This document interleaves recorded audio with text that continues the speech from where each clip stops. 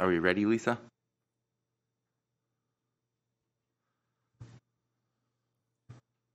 All right, I've got 6:31. I'm Mayor Tome here to call to order this meeting of the Columbus Common Council, regular meeting for Tuesday, September 15th, 2020. Again, we're continuing to use Zoom video conference to facilitate COVID-19. We have the council present here this evening with the exception of Alder Gray, who is on Zoom, as well as staff. With that, could you please take a roll call for us, Pat? Adams. Present. Gray. Present. McCabe. Here. Pfeifferbaum. Present. Reed. Here. Ryan. Here. Tome. Here. All present. Thank you. If able, please stand for the Pledge of Allegiance.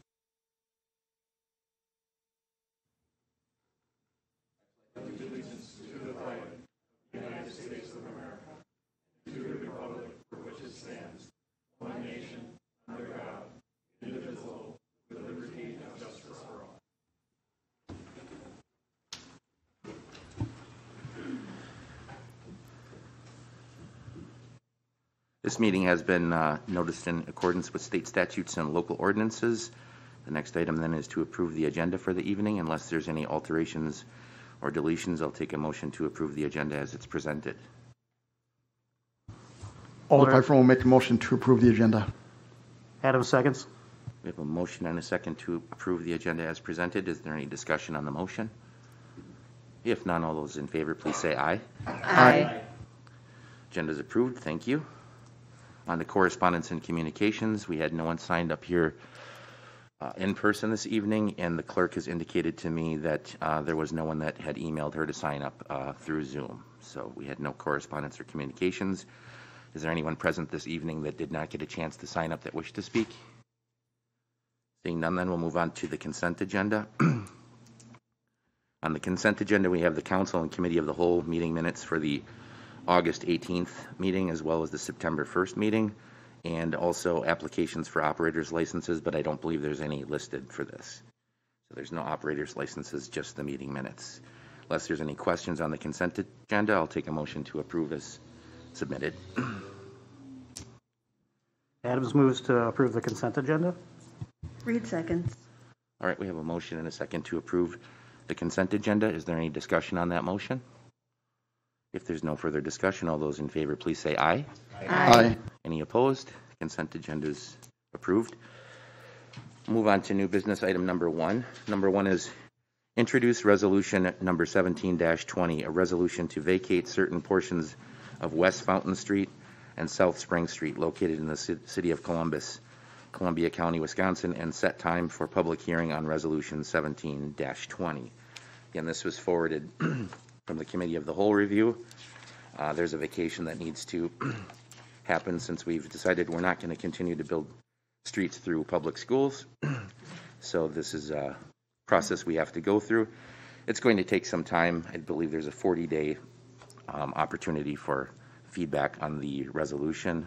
But my understanding this evening is that we would need a motion to introduce the resolution. It's not approving the resolution.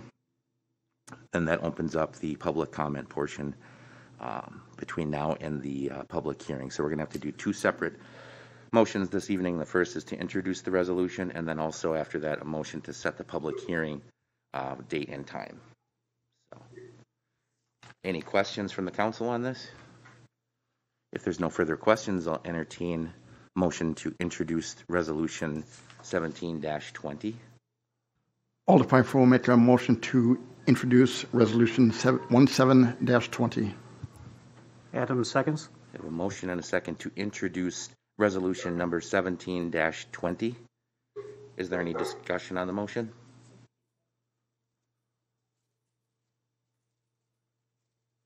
If there's no further discussion, all those in favor, please say aye.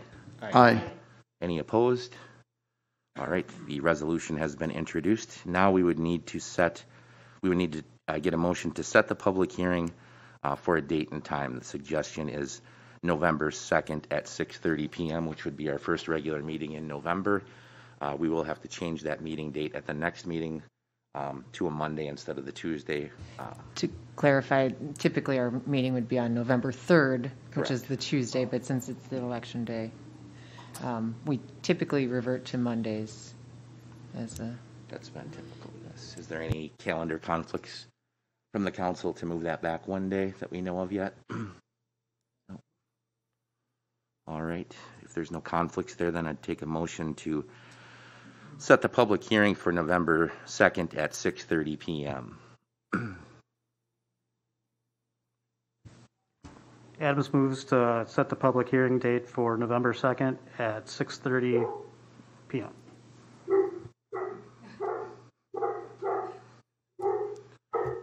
That's a second. I'll second.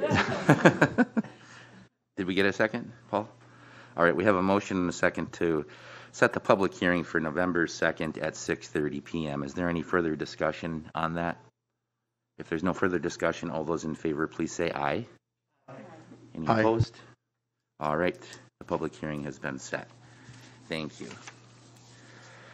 We can move on to new business number 2, which is consider and take action on Resolution 15-20, the exemption from the Columbia County Library tax for 2021.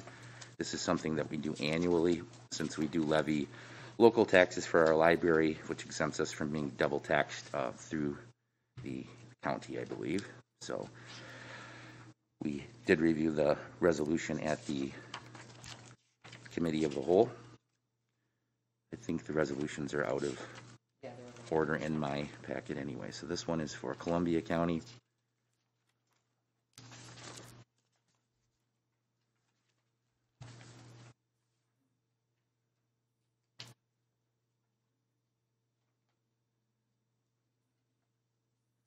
Are there any questions on this one from the council?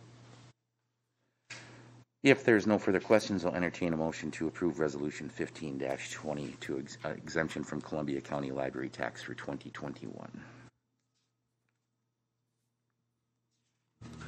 McCabe will make a motion to approve the Resolution 15-20, exemption from Columbia County Library tax for 2021.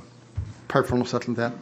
Okay, we have a motion and a second to approve Resolution 15-20. Is there any further discussion on the motion? If there's no further discussion, all those in favor, please say aye. Aye. Anyone opposed? Motion passes. Thank you. We move on to item number 3, which is essentially the same resolution, but for Dodge County Library exemption for 2021. Are there any questions on Resolution 15? I can't even read without my glasses on here. 16-20. There's no questions on the resolution. I'll entertain a motion to approve Resolution 16-20. Alder Ryan will make a motion to approve Resolution 16-20 Dodge County Library exemption for 2021. Reed seconds. All right, we have a motion and a second to approve Resolution 16-20. Any further discussion on that motion? If there's no further discussion, all those in favor, please say aye. Aye. Anyone opposed? Motion passes. Move on to item number 4, another resolution. Consider and take action on Resolution 18-20 for the Wisconsin DNR Urban Forestry Grant. This was brought through the Committee of the Whole by DPW Director Zach Navin, who would like to apply for a forestry grant this year. I believe the details of the grant will be to come as the budget is developed as to the exact dollar amount, but the resolution needs to be approved to apply. So we have that resolution in our packet. Is there any discussion or questions on Resolution 18-20? Seeing none, I'll entertain a motion to approve Resolution 18-20. Alder Gray makes a motion to approve Resolution 18-20, the Wisconsin DNR Urban Forestry Grant. Alder Parkman seconds. All right, we have a motion and a second to approve Resolution 18-20. Is there any further discussion on that? If there's no further discussion, all those in favor, please say aye. Aye. Is anyone opposed? Motion passes. We move on to number 5, which is consider and take action on claims in the amount of $178,277.25. Are there any questions on the claims as submitted?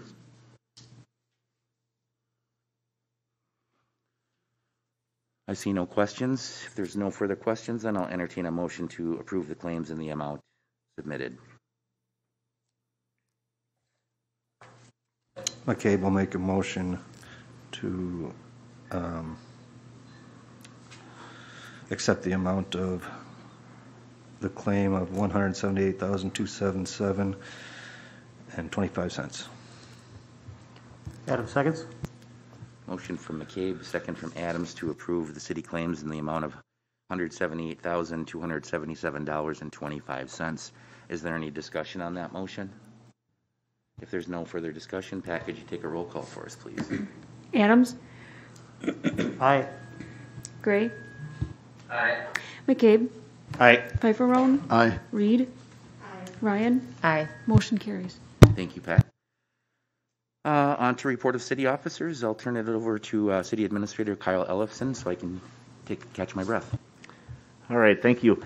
Just a couple quick items. The police union negotiations are coming up next week, so I will be meeting along with the police chief and the union representative and Pamela Fredericks as well as we sort of dive into the competing proposals that we have and try to hammer out an agreement that works for both sides. Advertising for the Director of Public Works will begin this week. It was delayed just a little bit with some competing priorities, but that will be coming out shortly. This Friday, a rep from Ron Johnson's office will be stopping in to visit me, so I don't know what I'll have to gather from that, but I'll pass along anything interesting that they share. Now to the road work, which seems to be kind of ever present right now. The seal coating finished up this week. Crack sealing is coming up next week. The mill and overlay on Waterloo Street starts tomorrow morning at 7 o'clock. Should be done tomorrow, barring any problems. Hibbard Street continues to come along, even with the rain. That did slow things just a little bit. The sewer is essentially done on Hibbard. Water is above 90% done, and they'll actually be closing Dick Street tomorrow, Thursday, excuse me, as they work to make a final connection in Dick Street. Storm has started, and they're about a third done with the storm sewer, and they're starting to build road. So I think that's all encouraging news. With some of the slowdowns with the water, though, we did receive an early request to maybe work on a Saturday. Ended up with the forecasted rain. They didn't pursue working on a Saturday, but just to throw it out there that we're likely going to receive those requests, and I'll receive them and kind of evaluate what they're asking. But with a slowdown in weather, I think there's a lot of people anxious to get the project done. So it's likely that if it's a reasonable request, I'll be granting it, and there may be some Saturday work, but we would certainly let the public know through a blast and also an email to the council. So that's all I have. Thank you. As announced at our last city council meeting, a DPW Director Zach Navin notified us that he has accepted a new position, and his last day with us here in Columbus will be September 25th. As I mentioned last time, I was going to say more nice things about him this evening, so here it is. Zach's time with us has been somewhat brief as he started employment with the city in May of 2019, but it had also been a very productive time. Zach's leadership and professionalism became evident as soon as he started with us. His communication with city staff and departments helped the city accomplish the completion of several stormwater-related projects by partnering with Columbia County crews. Zach was also an important team member in planning for and helping manage the ongoing Hibbard Street reconstruction project. He also assisted with facilities management by helping the city oversee needed maintenance projects on city buildings like the police station facade project that has been recently completed, as well as many projects at the Aquatic Center. Zach brought with him a very clear understanding of public policy and procedure and has helped the city move closer to the adoption of a sidewalk policy after several years of city council desire and discussion to do so. Overall, Zach brought a very positive and productive tone to those he worked with, and he was able to help the city accomplish many things that go well beyond the few projects I mentioned here. All while we were in transition, having served with 3 different administrators in the past year, as well as navigating the COVID-19 pandemic. Zach leaves us with some big shoes to fill, but we are grateful for our time working together here in Columbus, and we wish you well in your next adventure and know that you have a very successful future ahead of you. All the best, and thank you, Zach. Also, I'm very pleased to report that on September 2nd, the City of Columbus was notified that we have been awarded a Transportation Alternative Program, or TAP grant, to construct bicycle and pedestrian trails from the Wisconsin Department of Transportation. The city was awarded up to $403,468 of federal funds to complete the project. This project is one of 28 projects that were approved for TAP funds during the 2020 through 2024 cycle. The project entails over 8,600 linear feet of trail by making connections between existing facilities to create an interconnected network allowing bicycles and pedestrians to safely reach points of interest throughout the city. The project will help implement the former Safe Routes to School plan by providing off-street trails that will provide a safe connection to the elementary school. The total cost for the project is estimated at $509,000 and is scheduled to begin in 2023, with design, engineering, and plan development likely starting in 2021. TAP projects are to be commenced within 4 years of the project award date. More details would be available as the project progresses. This is an 80-20 grant that Planning Director Matthew Schreiber applied for in January of 2020, and the Resolution 5-20 was approved by the City Council this past March. Thanks to Matt, City staff, and Council for supporting this project that will enhance our quality of life, improve bike and pedestrian safety, and help to achieve part of the long-term vision for Columbus. Thanks, Matt. Good work. That's all I had. Unless there's anything else, I'll entertain a motion to adjourn. Adams moves to adjourn. Dave Second. seconds. All right, we have a motion and a second to adjourn. All those in favor, please say aye. Aye. Any opposed? We'll be adjourned for a few minutes and return with the committee of the whole meeting. Thank you.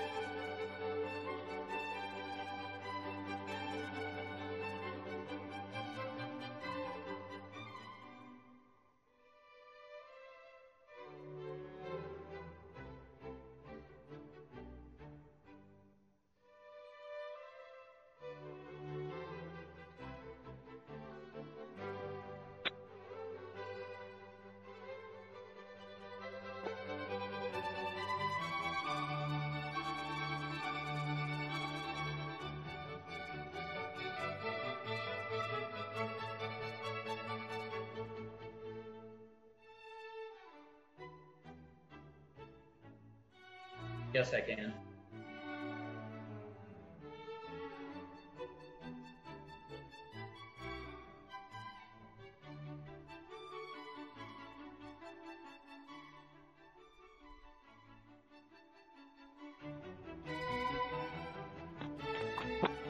Yeah, this is Bob, Director of Finance. Doing good.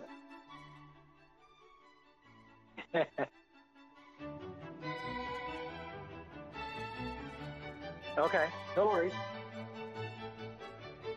You bet.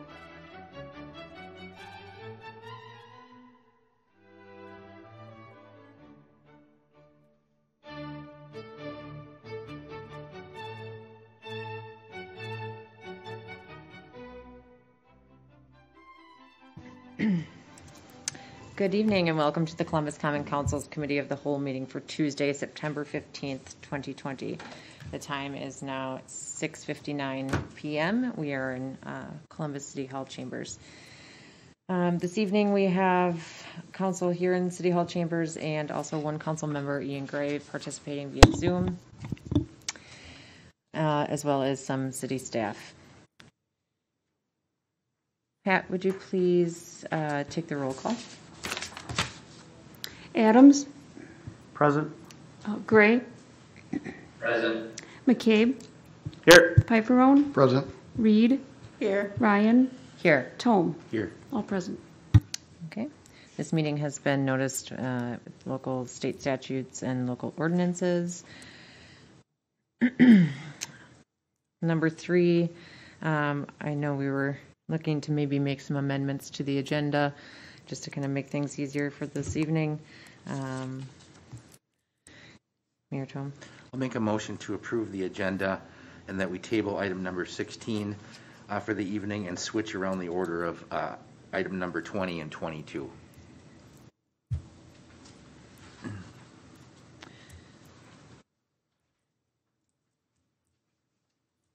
Alder Piperone. Okay. I have a motion and a second to approve the agenda with the stated amendments. Number 4, I'm sorry.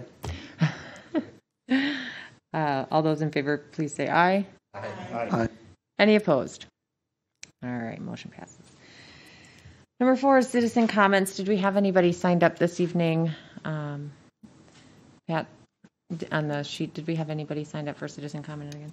And then we didn't have anybody signed up to participate via Zoom. Is there anybody present that would like to participate in citizen comment this evening that didn't get a chance to sign up? All right. Seeing none, we'll move on. Number 5 is the department reports. This evening we have the department reports within our packet for the fire department report from August 2020, police report from August 2020, media coordinators report from August 2020, and then the treasurer's report from July 2020. Are there any questions or comments, concerns about the department reports? Seeing none. Move on to number 6, review and discuss the Eagle Scout project for Butterfly Trails Volunteer Park. Do we have Eric Ratz with us this evening on Zoom?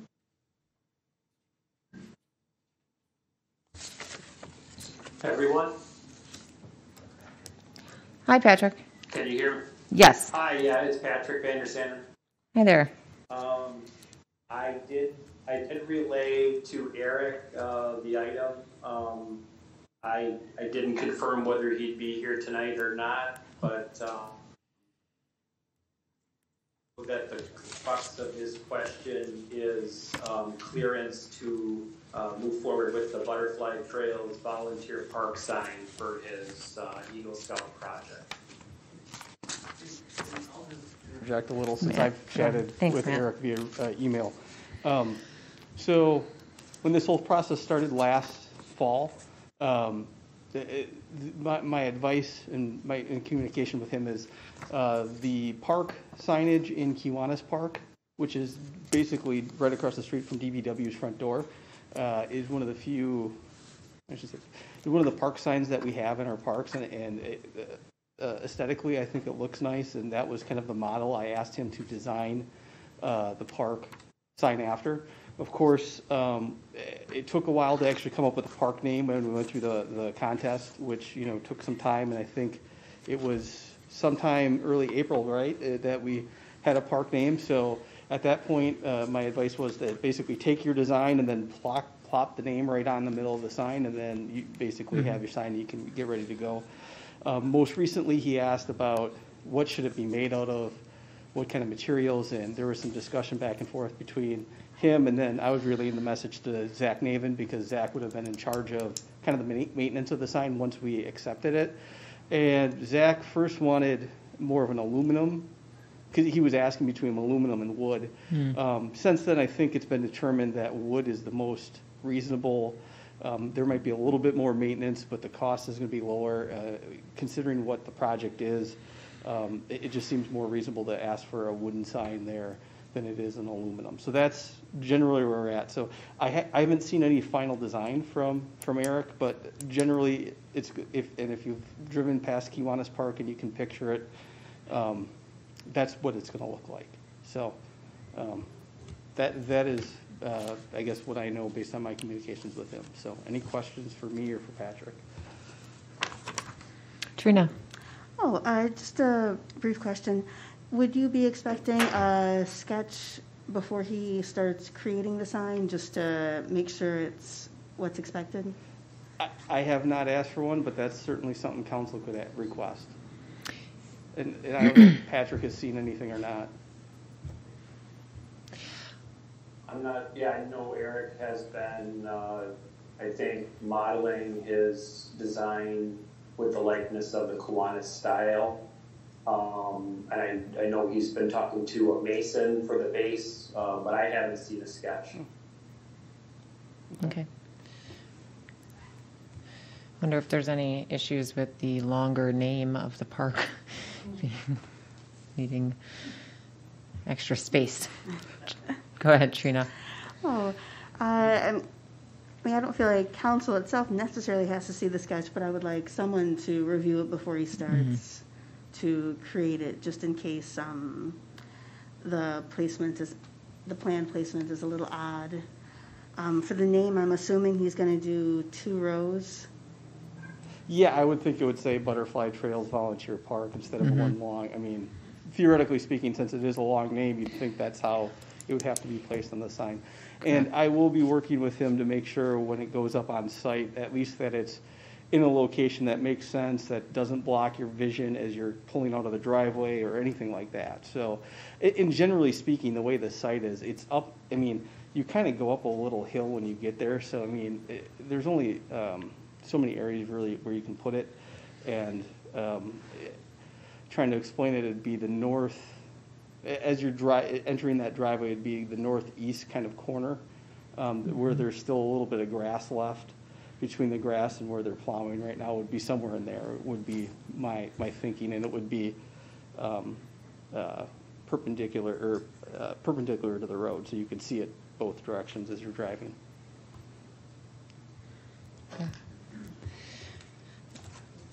So what's the direction on this? Are we going to have to move this forward to the next regular meeting, or what direction do you need? Mayor Tom?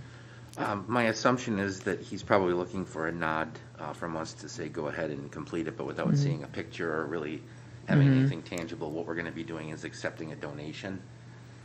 So I don't know if we can put this on the next regular agenda or not without having any review of that at this point. But hopefully if Matt can get some contact from Eric and maybe just get a mock-up or something to throw in here and a timeline of when it needs to be installed. It sounds like it's going to be done this year yet. There's going to be some other activity out at the park this fall yet too. So ultimately, I think that's what we're going to have to do is accept the donation. And we can do that probably before or after the install if we're satisfied with what the design is, I'm assuming. So we'll just have to see how things play out between now and the next meeting if Matt can get us some information or make a recommendation. But I I don't know that we have enough to forward it to the next regular meeting, Right. or if that really matters, the project can still move without the acceptance of the donation, so. Okay. All right. I will follow up with him and Patrick about requesting a mock-up. I'm sure Patrick's took that note too, so. I do know he wants to move quickly because there's a timeline window for which he has to complete the project in order to meet the Eagle Scout requirements, so. Okay. As soon as I have a sketch or a mock-up, I will share it via email with council, so they know. Just that might ease their fears, and if to move this forward quicker potentially. So Sounds good. Thank you. Okay, number 7, review and discuss Hayward Street change order number 2. I see Jason approaching. We also have Joe here from Water and Light. Yeah, good evening, everyone. Good evening. Just a quick summary. This is change order number 2 for Hibbert Street. If you recall, number 1 was just essentially based off of extending the timeline due to the late start. Number 2 is essentially surrounding some water main work in the Maple Street, Hibbert Street intersection. When this project was designed, there was the intent to connect to the water main just outside of the intersection and continue down Hibbert Street with the replacement. As time became closer after the project was bid, there was some investigation on the site, and there was a lot of old main in that intersection that kind of crisscrossed a couple different locations. And after talking with Water and Light and the contractor, due to the installation of a deep sewer manhole, we felt like it would make sense to try and clean up some of this water main. Essentially what we did was we were able to abandon an old 4-inch that we weren't planning to abandon that runs east on Maple Street. So we ended up tying over some services to a new 10-inch line, or a newer 10-inch line. So we got some redundancy, and we abandoned some small kind of parallel water main. We also tied in another valve to that intersection, which also helps us control outages in the area. And so if you look through the packet, there's quite a bit of information here. We issued what we call the work change directive ahead of the work, identifying time and material rates, and had a sketch of what was anticipated, along with an estimated hourly time between 15 and 20 hours. And then ultimately, there's a worksheet in the front that shows what was actually accrued for time and effort associated with the job, and that was the basis of the change order. So essentially, there was some new 10-inch mains, T's, bends, a valve put in there, and some abandonment that occurred. All in told, we're about $18,704 as part of the change order. It's all work that's been approved by Water and Light as far as what occurred and what the expenses were associated with it. So as of now, this change order does not modify any of the timelines due to that. That work was performed over a couple-day period, so we didn't feel like an adjustment on time had to occur. And the total contract did increase then $18,704, so we're looking kind of to ratify the work change directive and move that forward for approval at the council level per the contract requirements. Any questions for Joe or I? I'm seeing none. It's unfortunate, but I think you warned us that there was maybe a chance of something like that in that specific area. Well, the good thing of this, the good thing about the work that took place up at that intersection is that we never got an as-built plan from when some of that main was installed in the late 60s. So now we know exactly what's at that intersection, and it's a real nice cleaned up area. So, thanks, Joe. Mayor Tom. It's always good to get rid of 4-inch water main, from my understanding as well. there's a couple of lead services too. So. Yeah. It's my understanding then that this change order will actually be paid for on the water side. Is that correct? Through the utility? Yes. Okay. All right. Thank you. Just a comment on that. There was one area, there was more pavement that was disturbed as part of the water main work, so there will be a slight increase in tonnage of asphalt and maybe some crushed egg base course, but we already have a contract unit price for that. So we'll be saw cutting a slightly larger area, but I think it's probably negligible dollars based on the current unit prices, but there will be a slight increase, but again, it's new pavement, so I think there's a benefit to the city there, so. Okay. Thank you. Any further questions for Jason or Joe? Okay. We can move on then to number 8, review and discuss the West Side Lift Station generator addition. I believe, Jason, you're going to stay where you are for this one. Yes.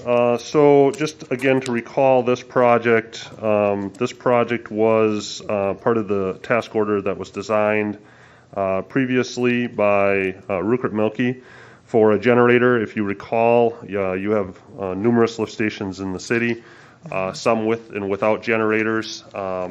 There's been a trend towards redundancy and reliability and outages. Obviously, lift stations need electricity to run, and if we're not pumping sewage, we all know where it goes. So we're constantly looking at ways to improve that. The DNR suggested we add some generators. We have a portable generator, but we can't run that to every station out there. So this was an intent to add a generator to the West Side Lift Station that serves all of the area north of Fuller, essentially west of Dick Street. And so that area kind of all drains into this location. We felt it was a key spot. We designed the generator building, and if you guys recall, there was a zoning issue for the building that we had to overcome here a couple meetings back, and that was approved by Plan Commission, ultimately you guys. And so we went out and we received bids. And I have it on my phone here. I apologize. Inadvertently, there was a bid summary schedule that didn't get in the packet that did outline the actual results of the bid. So there was 5 bidders, Hogan Electric, Piper Power, Staub Construction, Forest Landscaping, and Symbiont. The bids all ranged from the low, which is Hogan Electric at $159,900, all the way up to about $222,000. And again, we'll get you a copy of this more detailed breakdown. I will note that there was one mandatory alternate on this bid, and essentially what we had asked the bidders to do was to provide a secondary cost for a different manufacturer building type. So both buildings meet specifications, it's just a different manufacturer. So much like if you remember the screen project a while back, we bid 2 screens to see if we could get a better price on one. In this case, the $159,900 does reflect the cost with the lower building alternative, which saved the city about $12,000 to bid out that alternative. So again, the bid table will show that. I just wanted to make sure that you guys knew there was an alternate here and that it was just essentially an alternate for a manufacturer, but for essentially the same product. The estimate for the project we had at 160, so we came in very close. We usually like to be kind of in the middle of the bid results, so this wasn't quite as good as we had hoped, but it still was in line with what we kind of anticipated the cost could come in as. So as of now, we're going to go ahead and recommend approval of this generator project, and hopefully we can get that constructed and some reliability and redundancy out on that lift station. So any questions about the bid?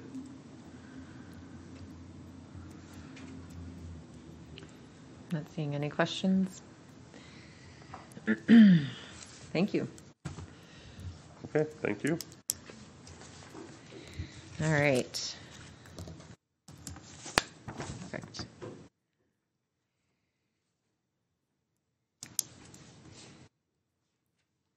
Okay, number 9, we've got review and discuss the RFP for the Christopher Columbus statue. I think I'm going to revert to Kyle, or sorry, I've got both your names written down here. Matt. So I prepared the memo so we had one submission to the RFP that we issued in late August of this year. It was from the Knights of Columbus. As you see in the packet, typically with what we received, it was, the proposal was somewhat unresponsive to the RFP that we issued. So in review of the proposal, we had four potential options that we laid out to council. That doesn't mean this is an exhaustive list of options. It could be a mix of this. And just for purposes for council to understand what was in the RFP, I included the criteria for selection that we used in the RFP that was approved by council, so you can see the 5 categories and what we were asking for. I guess with that, I'll open it up for any questions, and I believe we have somebody from the Knights of Columbus. No? Sorry? That was going to be my first question, is to see, or Joe? is anybody I'm a here? knight, but Okay. But not prepared to. I wasn't part of the committee. Okay. Gotcha. So, I guess, any questions? Yeah, I was just going to ask, what did they submit? Did we get a copy? It should have been included in the packet, was it not? I don't have it. Uh-oh. I thought I probably screwed that up then. I'm sorry. Well, sorry. Go ahead, Pete. What were the unresponsive parts of the? Well, generally, it was a letter that was dated from before the RFP was issued. So everything that was submitted was, it was already, the work had already been done. So, not that that's a bad thing. It's just, it is what it is. It was, they already kind of had their proposal laid out, and I apologize for the miscommunication on that. That's. But, so that was really the big thing. I mean, I think, and it's my understanding that this was the proposal that they left for the mayor that was never received, and I'm not really sure what happened with that as well. But, I mean, the proposal did come in on the 4th, which was the last day the RFP was open, so. Kyle, did you want to chime in? Yeah, so we did receive it on September 4th. Again, it was dated, I believe, July 16th. And, you know, I think what we were trying to do is establish whoever wanted it, what they were going to do with it, where they were going to propose using it. You know, broadly, do they have a plan for what they're going to do? Do they have a budget for what they're going to do? You know, any kind of details like that. And so there just wasn't a lot there to really go on. And, you know, my fear would be that we go down a path and then find out after the fact that, well, there's now, you can't even do what they want to do because there's zoning rules or setback rules or some other kind of limitation on how they could use it. So I just want to make sure that, you know, as we choose a path that, you know, all the unknowns are sort of taken care of. So that was sort of what led us to suggesting these 4 potential paths. There are obviously many, many more you could entertain. But we're just really looking for a direction on what we'd like to, where we should head. Well, Pete. My thought is, you know, they're the I can talk. So they were the only ones that expressed interest. So my thought would be to contact the Knights and basically say, hey, look, just let's go through the RFP again, dot your I's, cross your T's, and let's see what we could do with that. And then if and when they do that and they don't meet the criteria, then we reissue the RFP and see if we can attract somebody else. I would concur with that. I think, go ahead, Trina. No, I'm also in agreement. I would like to contact the Knights of Columbus, basically find out where they're planning to place it and if such placement would be allowable. Those are just my basic questions. And I don't know, I guess if they included anything about that, it didn't sound like they included anything in them and what they sent to us, but I mean, I guess I don't feel like we have an overwhelming amount of options. So I'm okay with reaching out to the Knights of Columbus and kind of going over the RFP and asking for them to basically resubmit. Mayor Tom. Just to throw in my 2 cents here, I guess I think there was a little confusion in the process. and the Knights were trying to contact me at my home phone number and also my old address, and we believe that the original resolution was dropped off at my old house that I haven't lived in.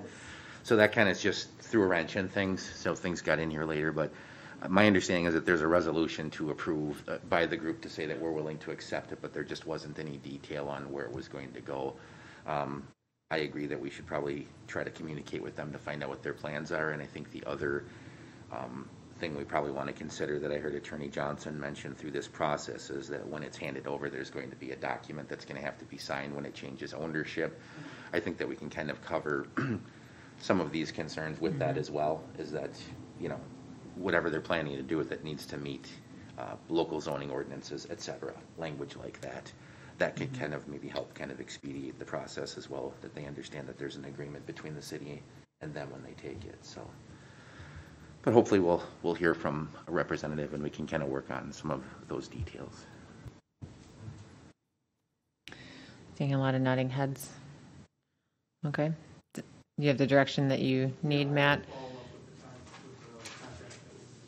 Okay, great. Thank you, Matt. Ian? Yeah, so my only thing is I'd definitely follow up with the Knights of Columbus, but I do not see why there's any reason not to reissue the RFP at the same.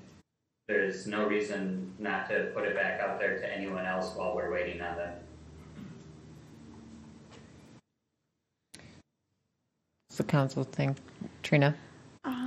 I suppose I would want to give the Knights of Columbus first dibs, per se, a chance to respond, since they were the only ones that made the deadline, even though they didn't have the formation we were looking for. But that's just it. They didn't meet the deadline. No one did. So I don't see the reason not to put it back out to everyone while we try to get more information from them. I would agree with Alder Ray. They did not properly meet the deadline, so yeah, I'm okay with issuing another RFP as well. Kyle? I just want to point out that if we recommend reissuing the RFP, that would occur in, I think, 3 weeks, because we have an extended time period. So in that 3 weeks, that could be an opportunity to provide details prior to final approval of reissuing the RFP, if the council was so interested.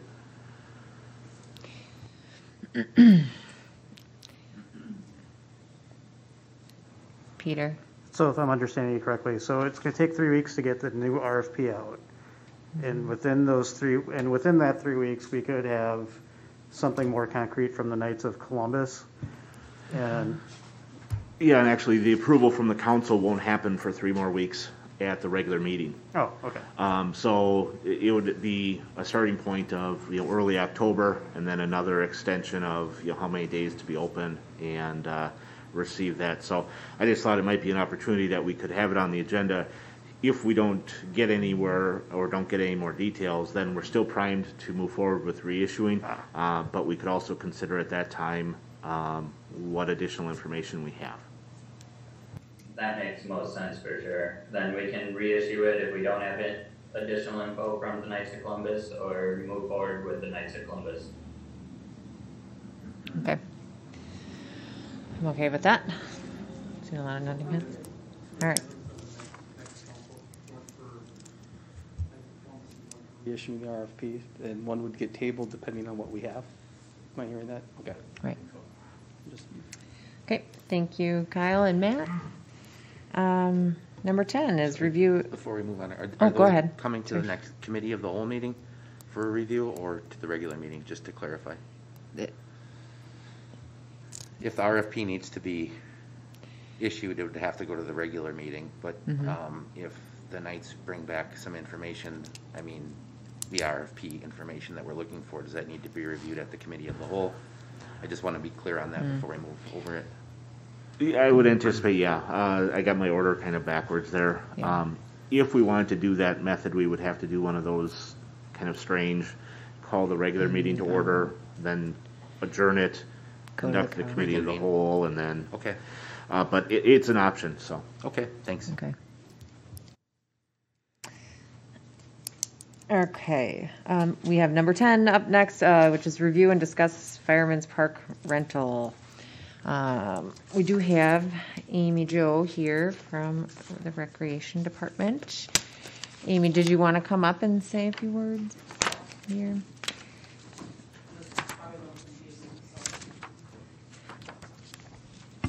Hello. Hello. So, basically what we have in front of you is our intent to create a separate rental agreement for anybody who rents Fireman's Park.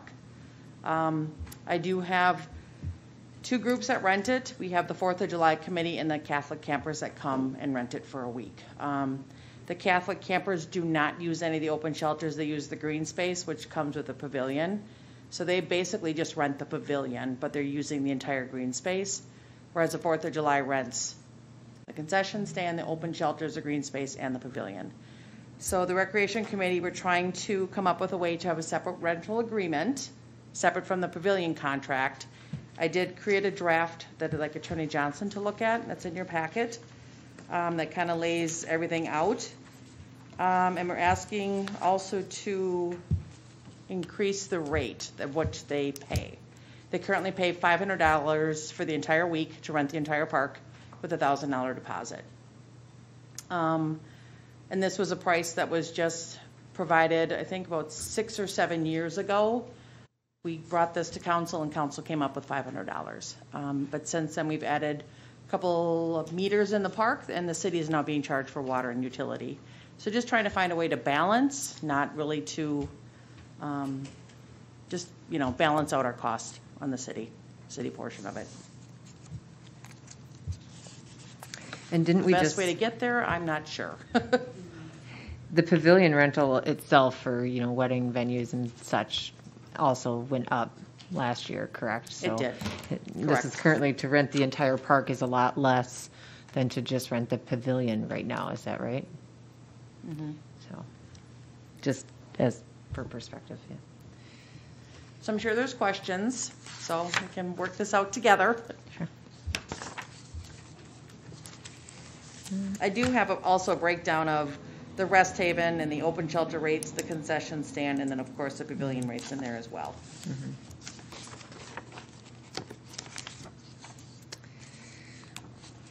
Questions initially from council? My question would be, if you're renting the pavilion for a wedding, you said it automatically comes with a green space. What happens if you don't have a use for the green space and somebody else wants to rent the green space? I mean, is there a way of breaking that, separating those two, or? I haven't really had anybody rent it. I did have somebody who rented it for a car show. They had 10 cars there. We just came up with $100. I mean, there really isn't anything set, and I'd like to have some consistency, and that's why we're here. Do we break it out for resident, non-resident rate for a green space cost? Just trying to have a conversation so that it can be consistent moving forward. I just don't feel like I'm there right now, and I just want to be. Thank you. That's a good question. Thank you. Mayor Tone.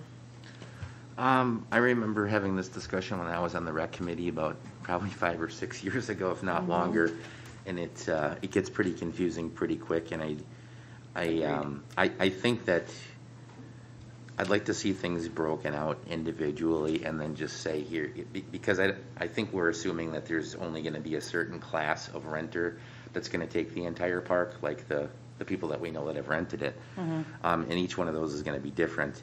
What I am concerned about, though, is that if we go through this whole process and say, here's what the whole park is, and we're kind of gearing that towards local nonprofit organizations, if someone from Madison wants to have a music festival for 3 days here, and they look at our prices and go, well, I'm going to Columbus, and they rent out the entire park for dirt cheap, and it's a private ticketed event, we don't have a park that we can use, I guess. So I just think there's other possibilities here, as I know the pavilion's been attracting a lot of attention the last couple of years because our prices are very reasonable. We try to keep them low for residents and kind of, elevate the price for non-residents. Non-residents, yeah. So those are kind of the concerns, and I think if there's a potential for additional revenue out of that, if someone wants just the pavilion in the green area and someone else wanted to do something in a different part of the park, or if they wanted the entire park and not the pavilion, you could still get revenue off of a private rental at the pavilion while there's a public thing happening in the park. Right. So I don't know the easiest way to accomplish that, but I feel like just having one big chart with each property and each classification of renter kind of shows, here's what it would cost to rent the entire park, a la carte, I guess, and then maybe agree on a price for the local nonprofits and the local residents, and maybe elevate that price for profit out of town type of entities that may want to come forward and start utilizing that. That's just my 2 cents anyway.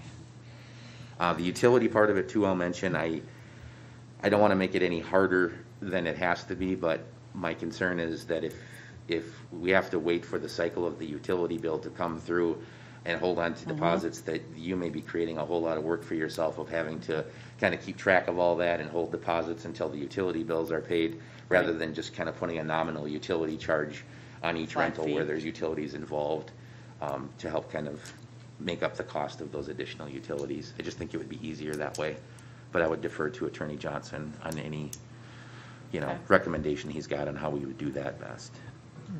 Ian? And I agree with Andrew on what he's saying, and I think we should just ensure that any utilities that they would possibly use would be covered by the amount of rent that they're paying. I don't think we should factor it in on any sort of individual basis. We should just ensure that potential utilities would be more than covered by the rental. We should definitely have different classes, like whether it's for an individual for a wedding or whatever they're doing, or a nonprofit, whether that individual and or nonprofit is local, and whether it's for profit. If it's for profit, it should be a completely scale of rental. Mm-hmm. The pavilion and the open shelters are set up that way. We don't have a specific park rental where it's closed down to everybody. Mm-hmm. Trina? Right. I think that even the pavilion and things, the for-profit category should increase. Mm-hmm. Oh, and then I just was wondering even further if there was going to be separate weekday and weekend cost. Would it make any difference? It could. We do have separate prices for weekday and weekend on the open shelter, the pavilion only and the rest haven. Open shelters are $50 throughout the day, the week. Good point. Just piggybacking off of the utilities. Turn your mic on, please. Let me turn my mic on. So just piggybacking off of the utilities and the flat fees, I'm wondering if there's a way, so say you have like 100 people, that equals that amount of a flat fee. You have 50 people, that equals that amount of a flat fee for utilities. Ballparking it and just making it, that way you have like something stable, and then you can have some people check it out and see what that is. I think it's difficult when you have events like the 4th of July, when you can't really anticipate, and maybe weather will impact, and obviously those vendors use a lot of electricity. I think I was thinking more of like weddings and stuff. So that's right. No. Yep. I And withdraw. the weddings, for the most part, would be the green space. I mean, they play bags and ladder golf, and they disc golf, with the pavilion. So. Well, Amy Jo, I want to just thank you for bringing this to us. I think it's going to be more of a discussion kind of. I thought that it would, and I'm glad that we're here, but just at least to have a set plan, be consistent with every type of rental, whether it's resident, non-resident, profit, non-profit, weekend, weekday. So, but as far as breaking out, do you have a suggestion on how we start putting a plan together? Like green space would be one area. Mm-hmm. Yay. I don't know how to do it in thirds. Green space, pavilion, then entire park, or would that be closed to the rest of the residents of the park then? I mean, have we ever had any event like that? Obviously, we have the 4th of July, but that's obviously, you're not paying to get in. And then the Catholic campers do rent it, but the park is actually open to anybody who wants to go to the shelters. I have rented open shelters in Rest Haven while they've been there in the green space, and they're fine with that. Okay. So, Is there any other, I guess, I mean, we could reach out to other municipalities and kind of see what they do for I can do ideas that. if other municipalities have parks that are able to be rented out as a whole. that I don't know, but I can Yeah. find out. Maybe I think just to gather some more ideas and how. Sure. I like the notion of sort of à la carte. However, then with that said, like the insurance companies do, if you did 1, 2, or 3 items, then maybe there's a discount on, so you're not paying full price for all 3, and if you want one and this one here, and maybe I don't know how exactly it works, but maybe there'd be like a 50% off on the smaller of the 2, included with the first one. Just a suggestion.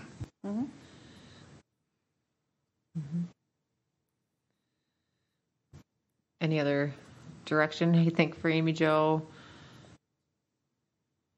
Well, I don't know. I might be missing it, but I don't really see a for-profit category. Resident or non-resident is essentially the categories now. That covers more of, any type of venue, like if they're having a wedding or anything there. That's not really a for-profit venue. Like, that's not in, like, what if there is a concert that's for-profit and they're charging $25 a head? That should be a different category. I think most agree here. Mayor Tom? I like that suggestion because I think we've been wrestling with some issues in the past, and that's not a classification that we really have, and there could be different requirements for that as well, for liability, et cetera, licensing for picnic license, et cetera. But I think maybe creating that extra for-profit class would kind of help cover us there. That's a good suggestion. Yep. Breaks it out even further. Okay. So far, I guess we have for-profit versus non-for-profit, or non-for-profit. Obviously, I think we're all in favor of sticking with the resident, non-resident, different rates. But how does that work when it's profit, non-profit? Is that profit? If it's for-profit, you just pay that for-profit, regardless of whether you're a resident or not.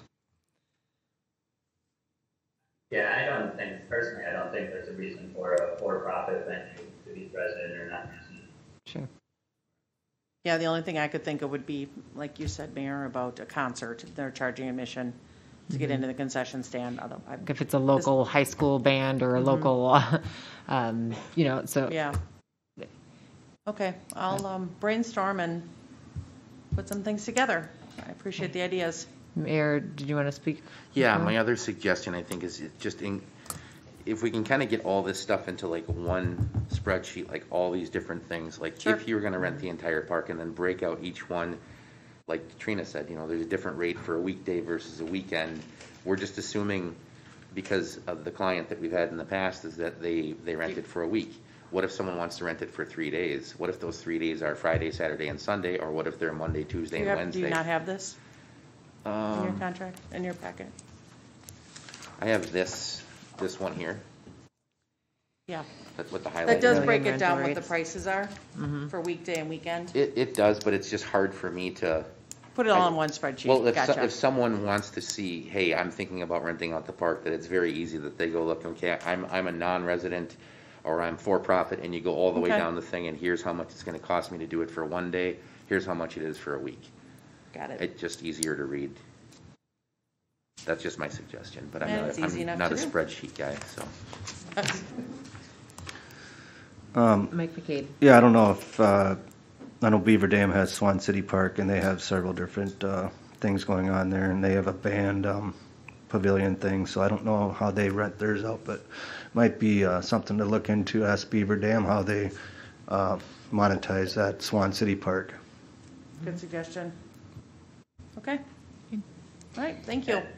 Thank you. One last thought is we have to consider how many improvements we've been making there, like how much the CHLPC's been doing, and how much better of the facilities we have. and start reflecting that in the rental prices. They're all really low.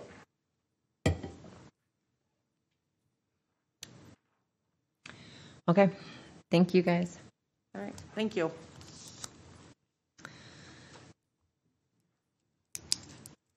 Moving on to number 11, we have review and discuss Fireman's Park ball field use with the Columbus School District. Kyle's going to lead this off for us tonight. I spy Annette down in the back, I believe, if we have further questions.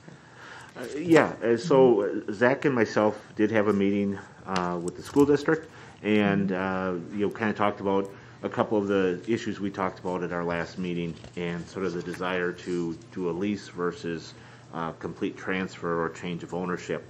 I haven't heard in the meantime that there's been any claims to the parcels or any concerns about transferring, so that hasn't I guess come to bear, which is a good thing, that no one came out of the woodwork with some kind of document that we didn't know existed. The school, and I think they may want to speak to this themselves, but I think their concern primarily was, right now we have the shared facility use agreement, and if they put in new lights, new turf, and then suddenly the city gets it back, they've put in all those improvements, and now they can't even use them, potentially. And I don't think that our intent is to try to yank the parcel back, and I don't think that's their idea either, is to suddenly take ownership and then remove it from the public use. But when they do put in these improvements like the turf, there are certain things you can and can't do on it, and damage can happen. So that was some of their concerns. One thing that we talked about during our discussion was, if we're viewing this in a shared use facility kind of lens, there could be items built into the transfer that if we stopped having a cooperative agreement and we're no longer sharing facilities, that could be a trigger event to give the city the opportunity to reclaim ownership, so that we would be able to have a baseball field and football field for the public again. But I think a lot of these things are really up in the air yet, but potentially the school may want to speak to that, but lease was not an option that they were very comfortable with. Trina. Oh, I'm trying to recollect. Was there language, if we were to sell the area for $1, that the city would have right of first refusal? I think we had talked about that, and not only being right of first refusal, because if they say, yeah, someone's going to pay us $5 million, and the city can certainly pay us $5 million first, but that there'd be some recognition of transferring it for $1, getting it back at $1, if they no longer needed it for school purposes. Mm-hmm.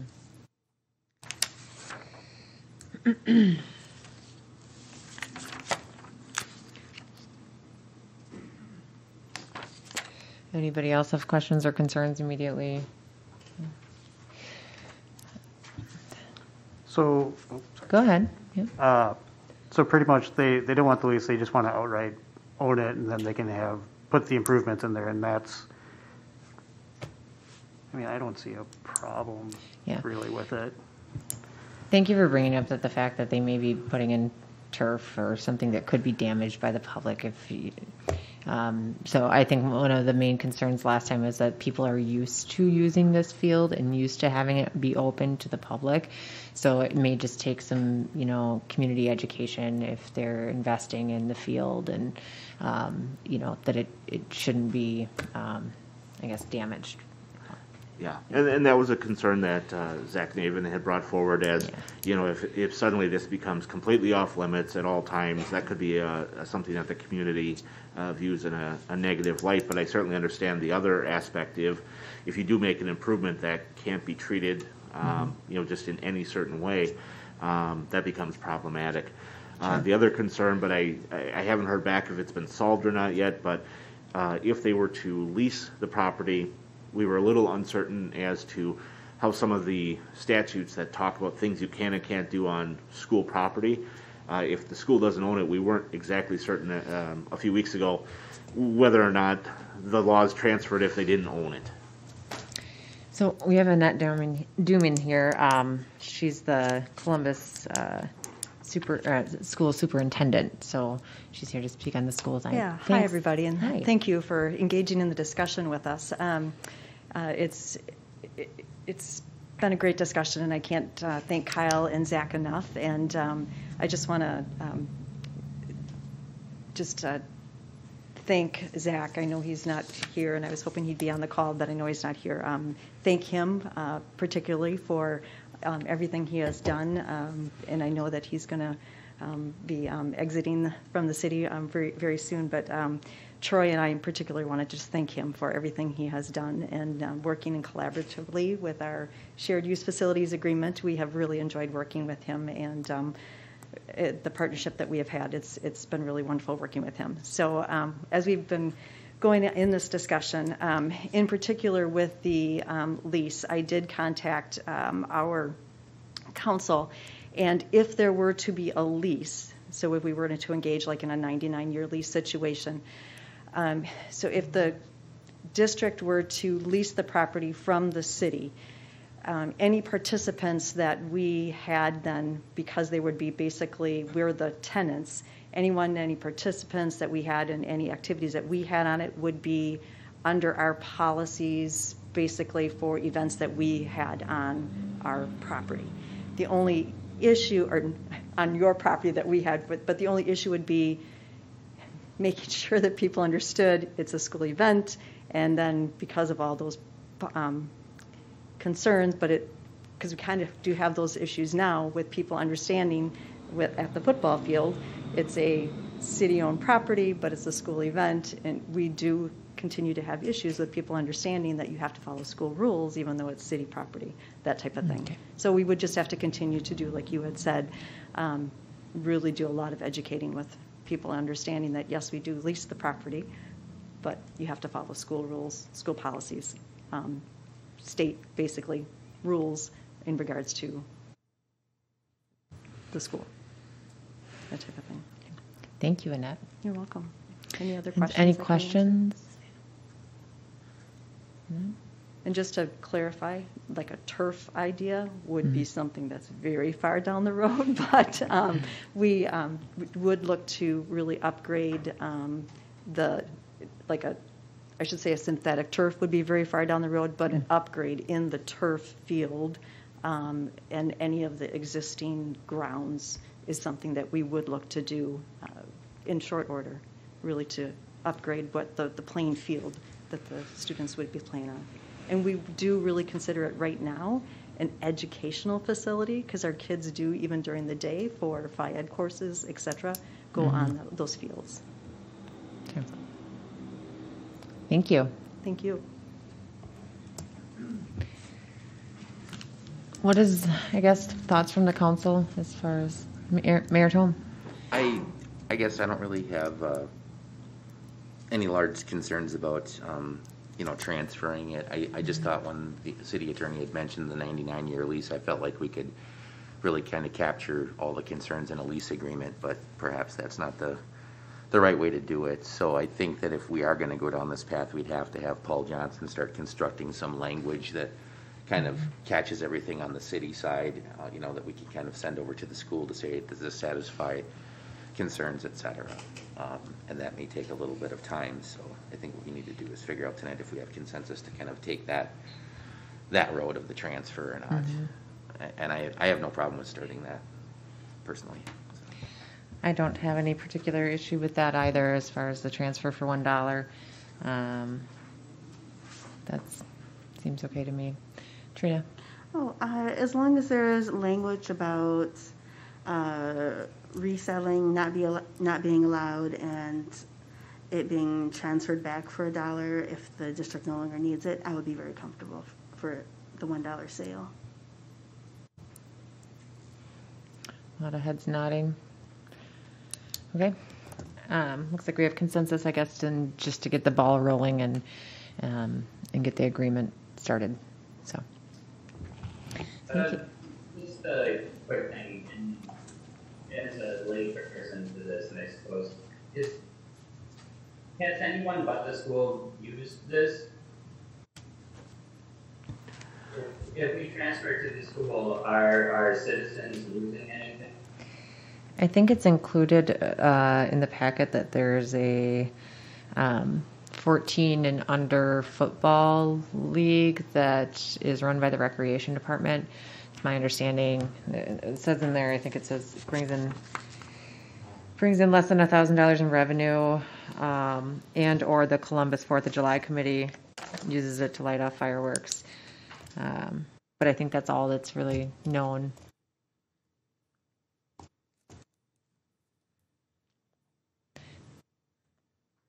Did you have further concerns, or?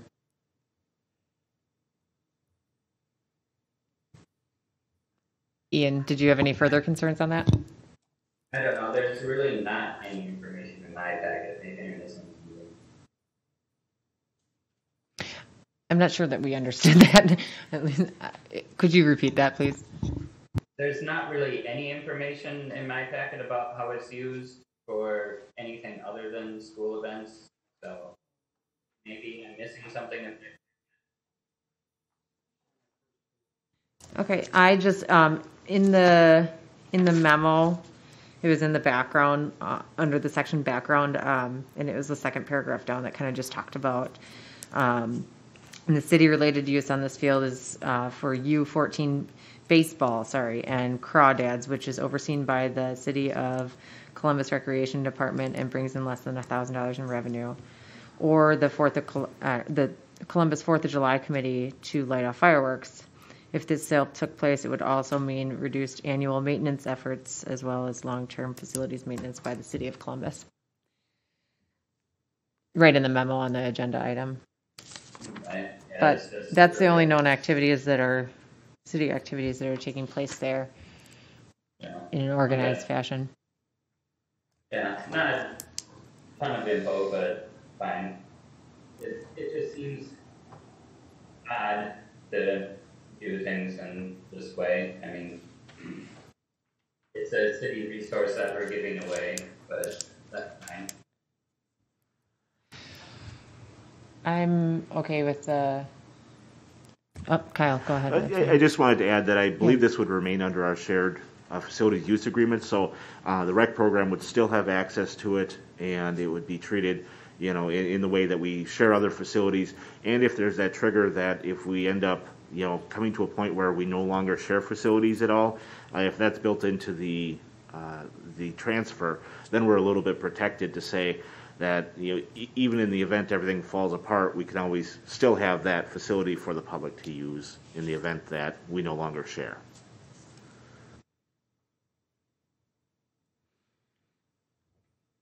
Okay. All right. Sounds like you have the direction that you need to get things going and get Paul Johnson to work out some paperwork. Thank you. Thank you, Annette.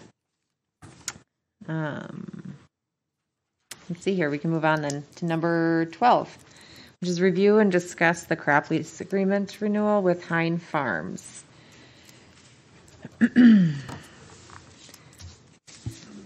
So this came back from the last meeting. We had City Attorney Johnson update the new lease with under section 2 when it talks about the term auto renewing in May of each year.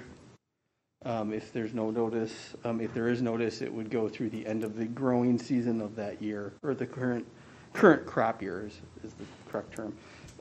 I have shared this with our current renter, Hine Farms. I have not received any comments to date. I've sent the email and a voice message, and I have not heard anything one way or the other. He did indicate originally that he was concerned over some of the investment he makes up front with the fertilizer, and he talked about maybe having some sort of language in there that would credit him part of his rent or some sort of way to work out so he's not out anything if we decide the flexibility or that we are not renewing. So I think the draft reflects what was discussed at the last meeting, and I think it's ready to go forward to the next meeting. Council. Sorry, Kyle. Kyle? Just to add on to what Matt said, I think the farmer did have a reasonable observation that I think it's lime. It might have been that they put down, and it has a multi-year effect, and it could cost as much as $50 an acre. So, if we have some reason to terminate, we have a project that we're waiting on. It seemed reasonable to say if it cost you $50 an acre to put that on in the past year or even 18 months, something like that, that we just credit back the $50 an acre that it cost them and call it a wash, because we're not talking about a lot of acreage, and $50 an acre to hold up a project, it's going to be a very small cost for us and might alleviate the farmer's concern that we're just trying to get some benefit and then pull the rug out from under him. Any input or questions? Seems to be making sense. I don't have any specific concerns about this, so I'm okay with moving that forward. Then Mayor Tome's got his light on here. Is that language reflective in this draft right now as far as what you were talking about, Kyle? It is not at this point, but that's a new term. Since we had the last meeting and this draft was presented, that concern came up in discussion, and we haven't heard back from kind of farmer on what his position is, but I think if the council was comfortable with that, we could offer that as taking that argument off the table then. I don't have any problem with adding that language. I don't think that it will become an issue, but literally over a few $100s or a few $1,000s, if we needed to terminate the lease, we would want to do what's right anyway. So. Trina. I would also be comfortable having some sort of language on refunding possible investments. I would just like to have a not to exceed number. I don't think he'll be putting in a huge amount, but just so he's aware. What number would you start at? I don't know much about farming, but when you say the $50 an acre, potentially we could just say not to exceed the annual cost of the lease, and so you're really capped at $100. Okay. All right. I think we're okay to move that forward then. All right. Number 13 is review and discuss the CDBG close timeline. We got Matt standing up there. Matt, you're a busy guy tonight. Thank you. It's been a busy couple weeks. You can see we've talked over the last 2 years off and on with council about the CDBG close and the process. Most recently, council approved the stormwater projects that we presented. So now is the fun part of getting through the grant application process. And based on discussions that I had with City Administrator Ellison, we decided to lay out at least a draft timeline of how things are going to work, and trying to get through to the finish line here for the grant applications. The first thing I'm going to say is when you look at the timeline, I'm still in the process of determining project eligibility. So what that means is the DOA gives you a preliminary review where you show this is the area of benefit, this is what we're proposing to do, and they give you an initial yes or no before you go through the work of actually completing the entire application and submitting it. So I wanted to have that before tonight, and I don't have that, but I'll be working to have that soon. And the other thing to note is the LMI survey. I need to rethink that number because I was a little probably ambitious trying to get that done in the next 2 weeks. But once we have the project eligibility, which based off of what the application says in the area of benefit that we have identified, we think the project will meet the LMI, or will meet the CDBG national objectives. So then really the big thing we need to do for this application is to go through the citizen participation plan. So in the packet, and this one I actually remember to do it, is the sample citizen participation plan from CDBG.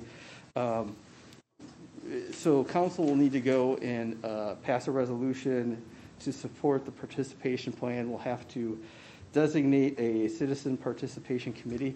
One thing I still need to verify with DOA is can we use an existing committee or do we actually have to create a new one? It's my understanding we can use an existing committee. So if we want to use CDA or Plan Commission or one of these other commissions that I staff, I think it would make sense to use the existing framework, especially considering right now how hard it is to get people to sign up for volunteer for committees and commissions. The other thing to note is we do have to have one initial public hearing to talk about the CDBG objectives and community development goals, basically aligned with the CDBG program. So that's a more general public hearing, and that's before we have our grants or projects approved. And then at a later date, we'll have to have a second public hearing regarding the projects. But that would come after we submit our grant application.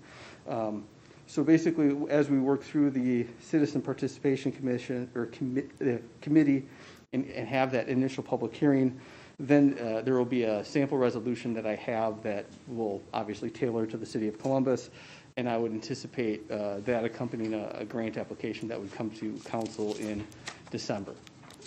So that's the timeline as I have it laid out right now, hopefully to get through that and give us a little bit of wiggle room if we need to maybe move a project or to have a little bit of flexibility, because I know the next couple months are going to be busy for me, but I think this is something we can achieve and get a project approved through this program. Any questions about the timeline? I think the timeline looks okay. I think you. And this is something that you're going to see on agendas basically for the rest of the year. So I would guess between now and the end of the year, there's always going to be something related to CDBG close on the agenda.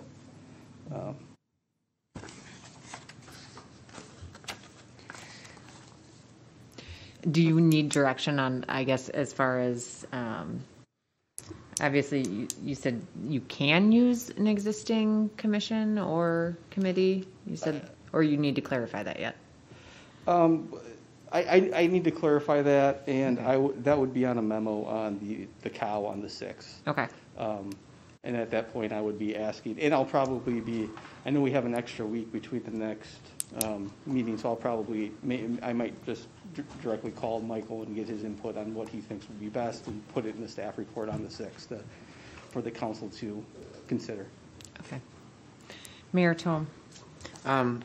Is this a timeline that you've kind of set up? Is this going to turn into a pumpkin if we don't have all the steps done by the end of the year, or is this just your own timeline? This was the timeline that I set up to try to get this through and approved. Okay. But does it need to be approved by the end of the year? It needs to be approved by January 31st, 2021. Yeah. 2021. Okay. And I have not received any final verdict, but I've heard rumors that they might extend the deadline even a little bit more due to COVID, but that has not been determined. So I'm trying to, the reason why it's shot for the end of the year is I do want to build in a little wiggle room. Right. I wish I had more, but it is what it is at this point. So. Okay. Thanks, Matt. Okay. Thank you. Don't see any questions, so we can move on to. Where are we? Number 14.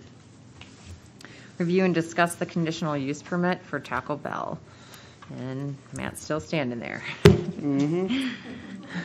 All right. So on Thursday evening, we had Plan Commission, and Plan Commission met. They held the public hearing and held a fairly lengthy review of the proposal that we have from the applicant to construct a Taco Bell at 109 Dick Street, which is currently the Badger Car Wash.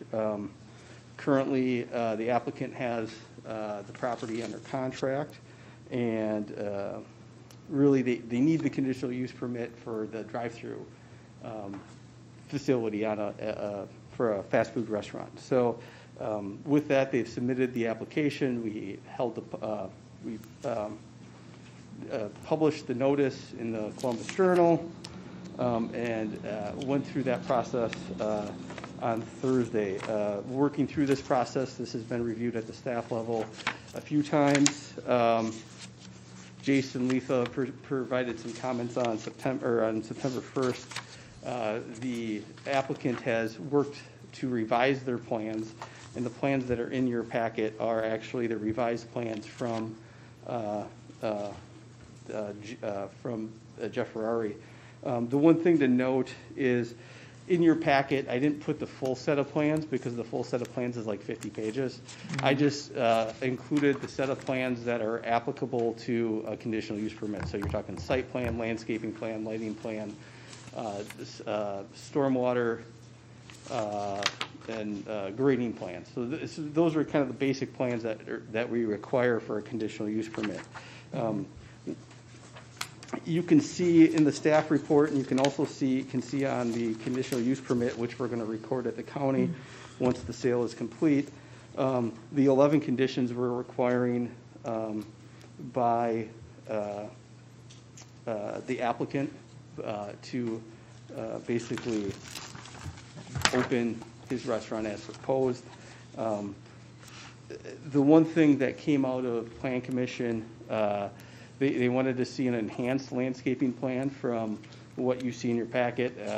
There's no trees planted, or there's no plantings along the southern border, and the thought was Plan Commission requested to see 4 to 5 shade trees along that southern border to basically to provide some shade to the parking area, and provide kind of a natural buffer between the Culvers and the Taco Bell.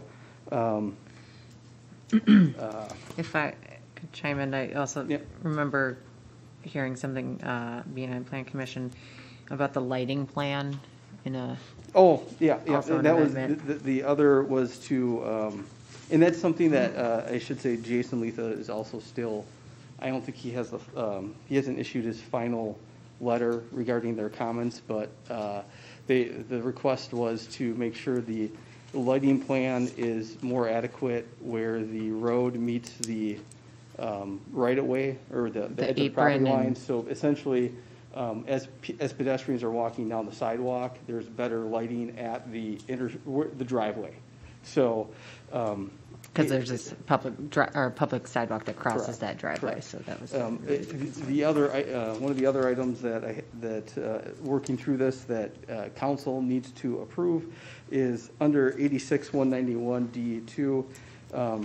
The council has the authority to grant exceptions to driveway widths for a commercial driveway.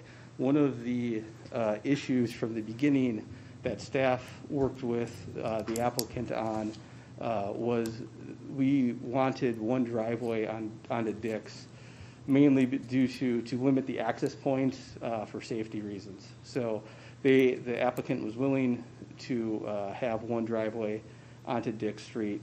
What they proposed, though, was 36 feet wide at the property line, and by code you can only have 32 feet. So we thought staff is recommending that granting the exception, and when you look under 86-191 D2, it says council may grant the exception for cases for safety, to enhance safety or access. I can't remember exactly what it said, but I do know if it was related to safety, council is well within their rights to grant an exception. So and obviously I put that into recommendations for the conditional use permit.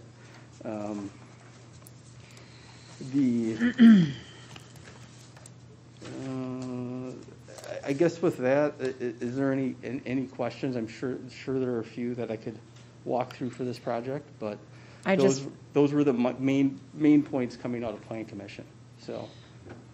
Thank you, Matt. I just wanted to mention the lighting thing and just how it kind of ties into if we are potentially granting them an exception to our own rule of 32-foot wide driveway, yeah, we would want that sidewalk to be lit, because I think that the reason why we have a 32-foot wide standard is to, limit, or enhance pedestrian safety in general. So if, hopefully that lighting plan can be amended so that pedestrians can be well seen in that wider entry exit in this case. And I should also note, I guess now that if there are any questions, I do have the project manager from River Valley Architects has joined tonight. Bryant Christensen is on Zoom. So if you have any questions that might be more directed towards the project manager, you can. We do have somebody to speak on behalf of the applicant. So. Any other questions, Mayor Tome? I don't have a question, but wanted to thank Matt and staff for working with the developer. I know there's been rumors for the last couple of years about a Taco Bell, and I think when they open this, they may have to have one-way traffic for the first week, because I think it's going to be pretty busy. I think Columbus has wanted a Taco Bell for a while, so this is good news, and to see some new development out in that area is great. So thanks for all your work on this. Any other concerns or questions or statements? The one thing that I guess is the most critical is under item 5, is when we approve this, well, assuming council approves this on the 6th, I shouldn't get ahead of myself, the plans that are dated, that are accepted, that is what the expectation is that will be built. So that's the one thing, it's blank in the conditional use permit that's going to be recorded. I just want council to be aware of, I mean, there's still a little bit of tweaking. We had some discussion at the Plan Commission level. If you look at our code, we defined what a major change is versus a minor change. Nothing will, to my knowledge, nothing will exceed what a minor change is. So there's going to be some tweaks, but for the most part, we'll have a full set of plans, and that will the plans will go out, with the packets for your review. So if you have any questions, you'll be able to see it before the meeting on the 6th. So, because that's really, I mean, that's really what the expectation is under 5. This is what the site's going to look like. So. Okay. Thank you, Matt. Okay. We'll move on to number 15, update on Butterfly Trails Volunteer Park. We have Matt Schreiber. Yeah, I don't know. Well, I can kick this off. I did write the memo for this. So I received a motion from the Odd Fellows from one of their recent meetings, along with some updated information. And with that, we realized this needed to come back to council for some review and discussion to understand what is going on with the site. So some of the issues that I laid out in the memo, and I guess I didn't really get into great lengths, was, site layout. Right now, what was conceptually approved generally was a 1-acre butterfly garden somewhere in the middle of it. We've said that we want to do trails along the waterway at some point in the future, but we've never really determined when. And we've always said that we want a 50-foot wide buffer strip along the river to basically follow best practices through DNR to reduce phosphate runoffs into the Crawfish River. So that's generally what was approved before. There were certain things that seemed to be changing, and we wanted to make sure council was aware of what was going on. But we still think this is going to be a good project for our community. It's just making sure there's communication between staff, Odd Fellows, and council. So really what we're trying to do, or at least start the discussion tonight, is the timing. How do we prioritize the projects? When do we want to consider actually having the trails, and then developing some sort of budget, and then the Odd Fellows have graciously committed to helping fundraise once we kind of have all these bigger picture items identified. And I know the mayor's met more recently with members of the Oddfellows, and I know Patrick's here tonight. And I guess at this point, I'll kick it over to, I think, Michael to start, and then Patrick can interject. So. Sure. Thanks, Matt. I think he kind of hit the basic premise there. I have been down to the site the last couple weeks several times to met with Patrick last week and Winfield McDonald. And as you see in the packet, I believe the Oddfellows kind of had an update as a group to kind of go over this. And I think there's a lot of ideas out there right now about what different people would like to see at the site. But since we've only really approved an MOU, which contains the butterfly garden and the buffer crop, or the switchgrass, I guess, we're running into that time of year where seeding is going to be happening pretty much any day, from my understanding. And what that turns into, luckily, the Oddfellows have done a great job of going down there and cultivating the old farmland. Mm-hmm. Trina, I'm sure you've seen that. They've done that every 2 weeks. And so we have all this bare soil, and we have a 1 acre butterfly garden, and we have a buffer crop and a bunch of other land that I guess we're proposing to put grass seed in at this point, and possibly some trails. I think what we're running into is how are we going to get all those projects done this year, and who specifically is going to complete those projects. Since this project has kind of evolved throughout the year, I don't know how much money was put into the DPW budget to suddenly start, putting money into gravel for trails or grass seed, et cetera. But if we don't get the entire cultivated area seeded this fall, we're going to have a butterfly garden next year with weeds next to it. So I think that's the first thing that we really have to kind of address, and then also come up with, I think the city council needs to verify or approve some sort of a master plan idea for the area. And so we can kind of assign who's responsible for doing which portions of it, or if we're looking for more partners, et cetera, in the future, that there are things that people can participate in. So I know that we approved a site plan along with the MOU, and I think this version that we have in the packet here has evolved a little bit since the last time we saw that, and it includes certain things like a canoe kayak launch. The Oddfellows have expressed some interest in trying to do some shoreline cleanup by removal of trees, et cetera. Those are things that I think are going to need to be, we're going to need to establish a timeline for it. If that's something the council wants to see, we approve that in a master site plan, and then we say, okay, here the Oddfellows are going to take care of this amenity, they're going to fundraise, they're going to take care of that, and then we can kind of manage it that way. But I think, I know I'm feeling a little bit overwhelmed right now, because this is something we've talked about for years. We've got the field cultivated, and this is the first step, but I think there's a lot of ideas that are floating out there, but we don't really know who's going to be managing which amenity or which portion of the park at this point. So Matt wanted to bring it back here, and I thought we should bring it back and have some council discussion, but I think Matt's got it laid out here perfectly. I mean, I think we need to determine the site layout, and I think what we need to do is kind of keep that to the field that we're dealing with right now, which would be to the north of the wastewater treatment plant, and try to break this whole project up into phases so we don't become overwhelmed. The timing issue, I think, we should break things out into phases as they come up, but right now the seeding is the biggest timing issue that we have.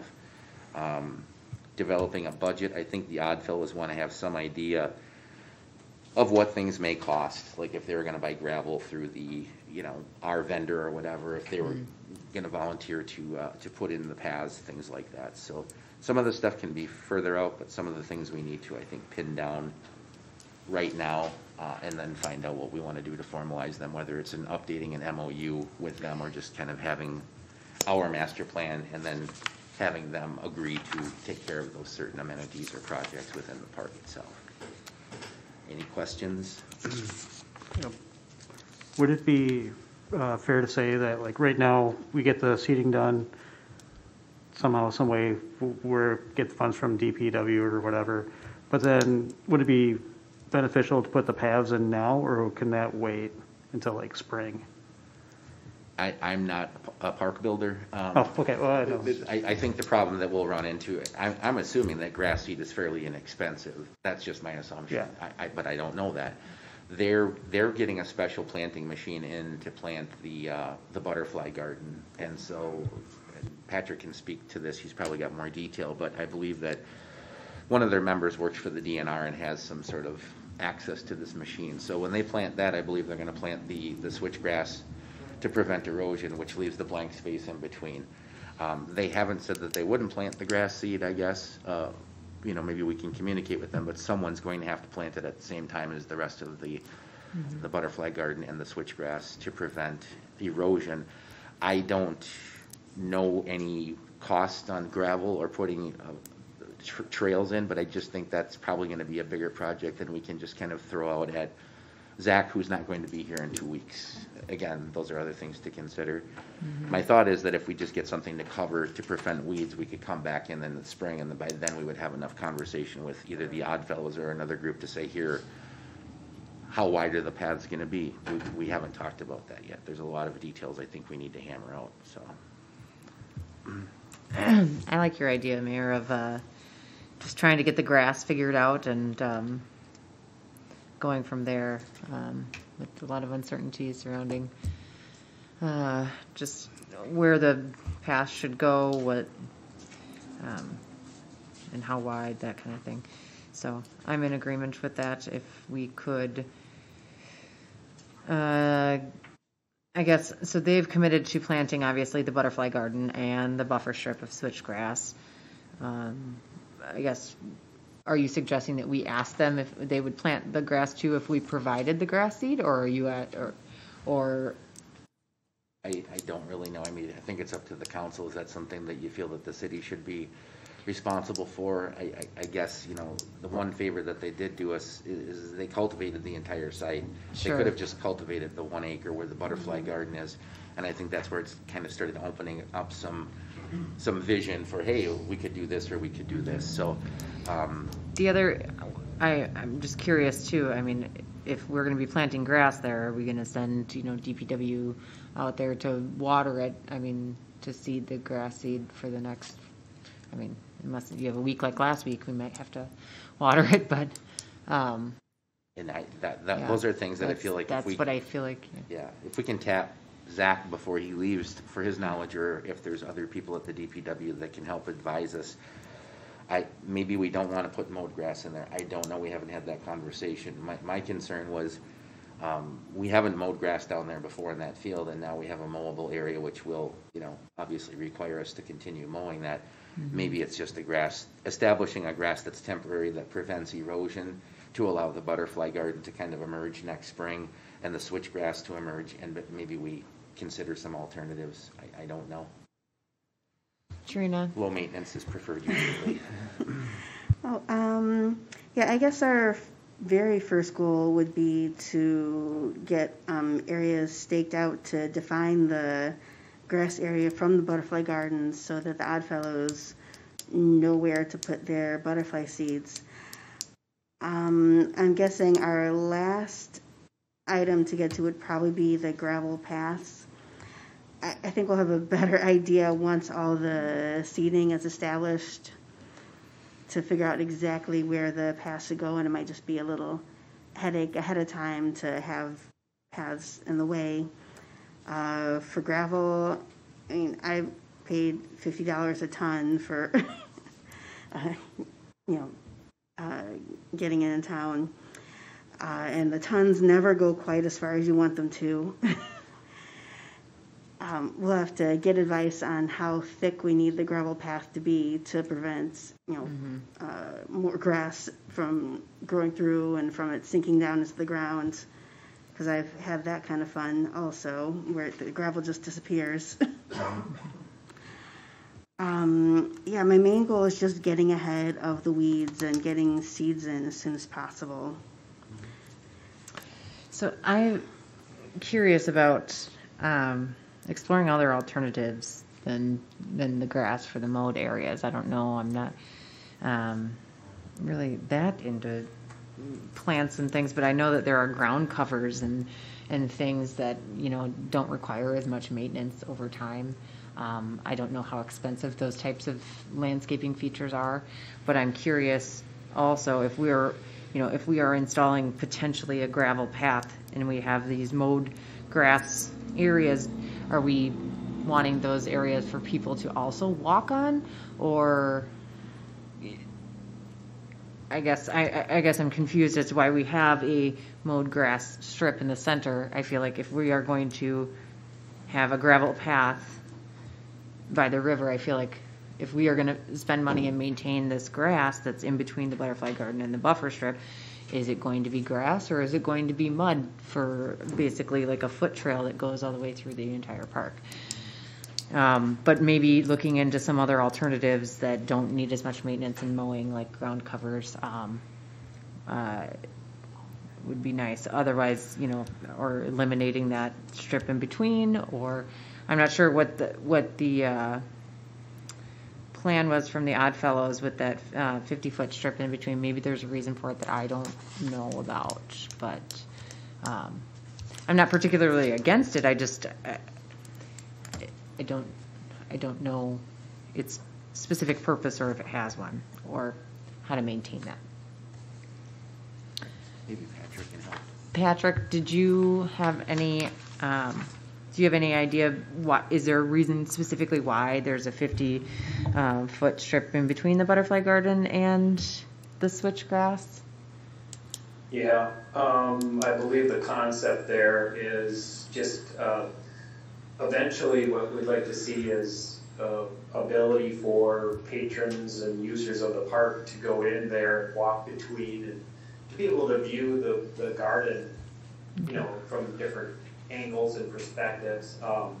But also there's a thought to having educational signage that could go along that trail that could explain the potential species that will be present with the plantings and the different types of plantings that are in the garden. So that's my best understanding of what that mowed strip is for. So. Okay, thank you, Patrick. So it is kind of a walkthrough or sort of another trail style of it. I guess right. I'm just concerned of, is the mowed grass really the perfect option of you know, what to have there as opposed to having, I don't know, some kind of ground cover or like even a stone path, a rock path, something. I think the stone path or the rock thing would be difficult for our runoff purposes. You know, you want it to be more grass or pervious so the water is not going to just sheet flow off of it and potentially contaminate something else. So I get the reason why they want to use grass, and frankly I like it sort of like a park around the park, you know, like with signage and bringing education into it. I think that's a great idea. Okay. Mike McCabe. I just had a question. Maybe nobody knows, does the DPW take care of the grass in the wastewater plant, or do they do that themselves? I believe the wastewater treatment plant staff kind of care for their own grounds.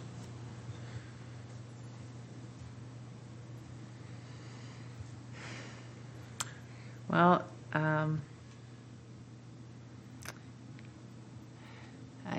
we need some direction here this evening, so we need to be able to give staff good ideas to what to start first. Trina.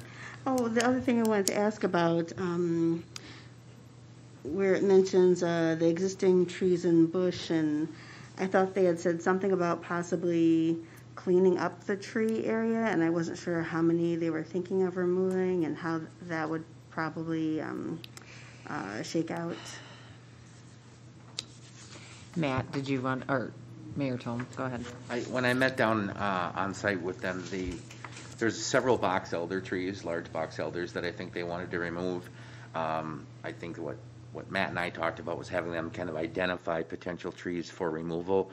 Their concern, and I think they were trying to get this done before fall, is because when the box elders dropped their seeds, they were concerned that they were going to get mixed in with the new plantings.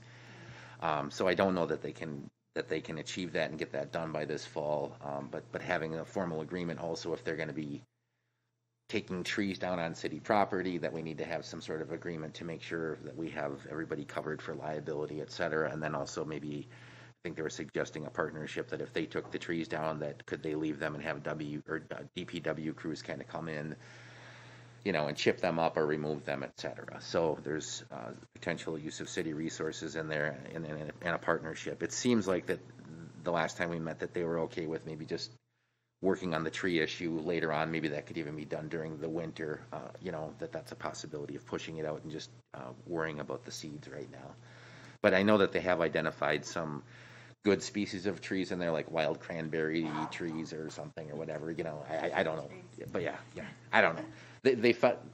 Having somebody from the DNR on the staff, I think, has helped identify the things they would like to get rid of.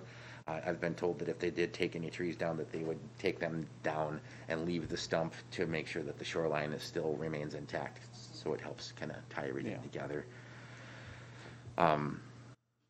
Yeah, there's other things in here, obviously, with the canoe kayak launch, which I think is probably pretty far off and would require a lot of work between the DNR and the city to try to have a project like that come to fruition. But on the seeding itself, I'm not sure if there's a recommendation outside of a regular park type lawn seed that is cheap or will achieve the same thing. But to me, it is just preventing erosion until everything starts growing, and then reevaluating the trail system, I guess, potential trail system.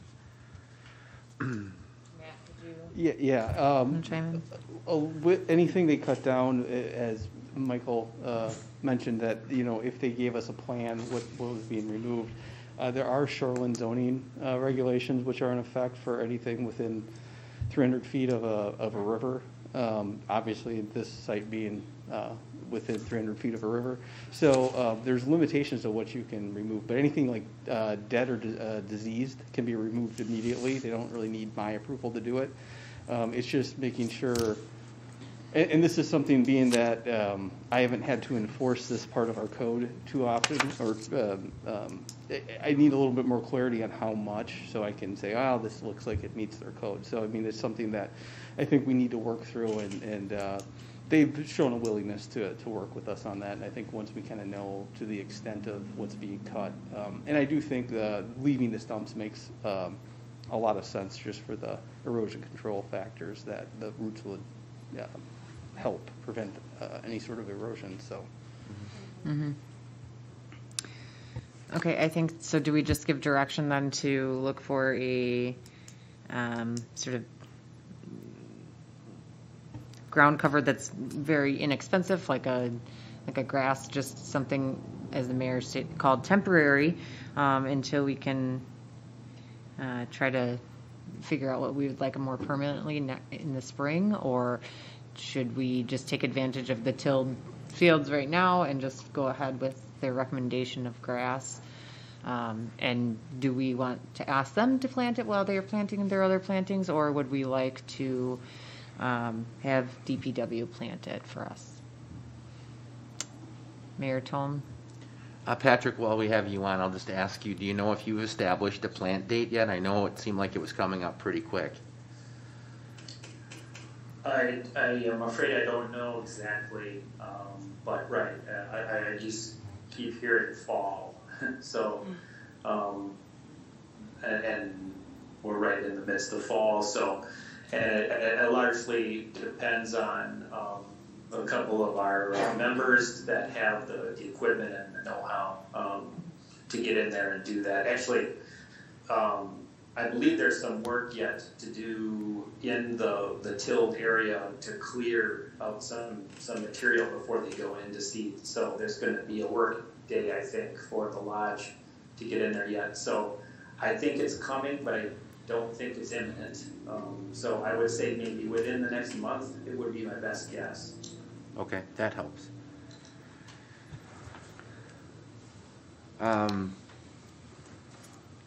I think they have a specialized planter that you're using for the butterfly garden. That's my understanding, Patrick. Is that correct? Yeah. It's a deep seeder machine or something that, you know, you don't have to really disturb, I think, the soil as much, and you plant in deep so it's ready to go, something like that. Okay. And that gets into above my pay grade. I don't know if they could even plant our grass seed with their cedar or not. My understanding is when they seed the field this year, they won't have to water the field that they're planting it, so it's done, and then it should emerge in the spring. That's my understanding. Yeah. I don't know if we have that luxury with grass seed, or if there is a grass seed we can put down or something that's a suitable ground cover to prevent the erosion and not have to worry about watering. That's something we're going to have to reach out to someone.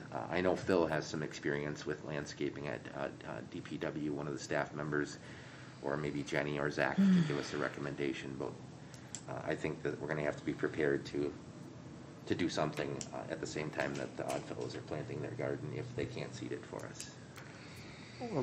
Okay.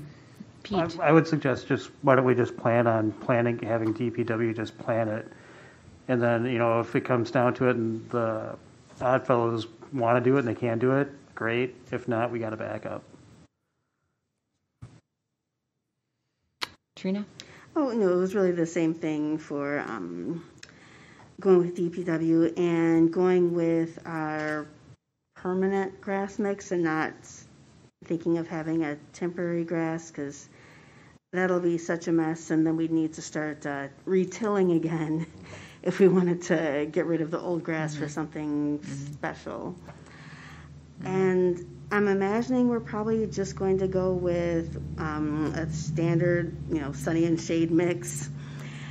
The only other thing I, would recommend looking into would be like a sheep fescue. I really like the grass over at Olbert Gardens, and it was, I want to say like 4 or 5 inches was as tall as it got. And it just looks really almost like shag carpet. Sheep fescue? Yeah. Is that like a low maintenance? If they don't mow it?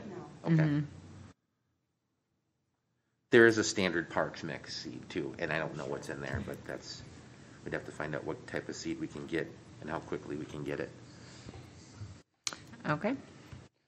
Matt? So I just want to confirm this would come back to the October 6th council meeting, and at that point, council would approve the type of grass and the cost and where it's coming from in the budget, presumably, or would this come back to the cow on the 20th? I mean, that seems like it would be. I think we should put it on the cow, and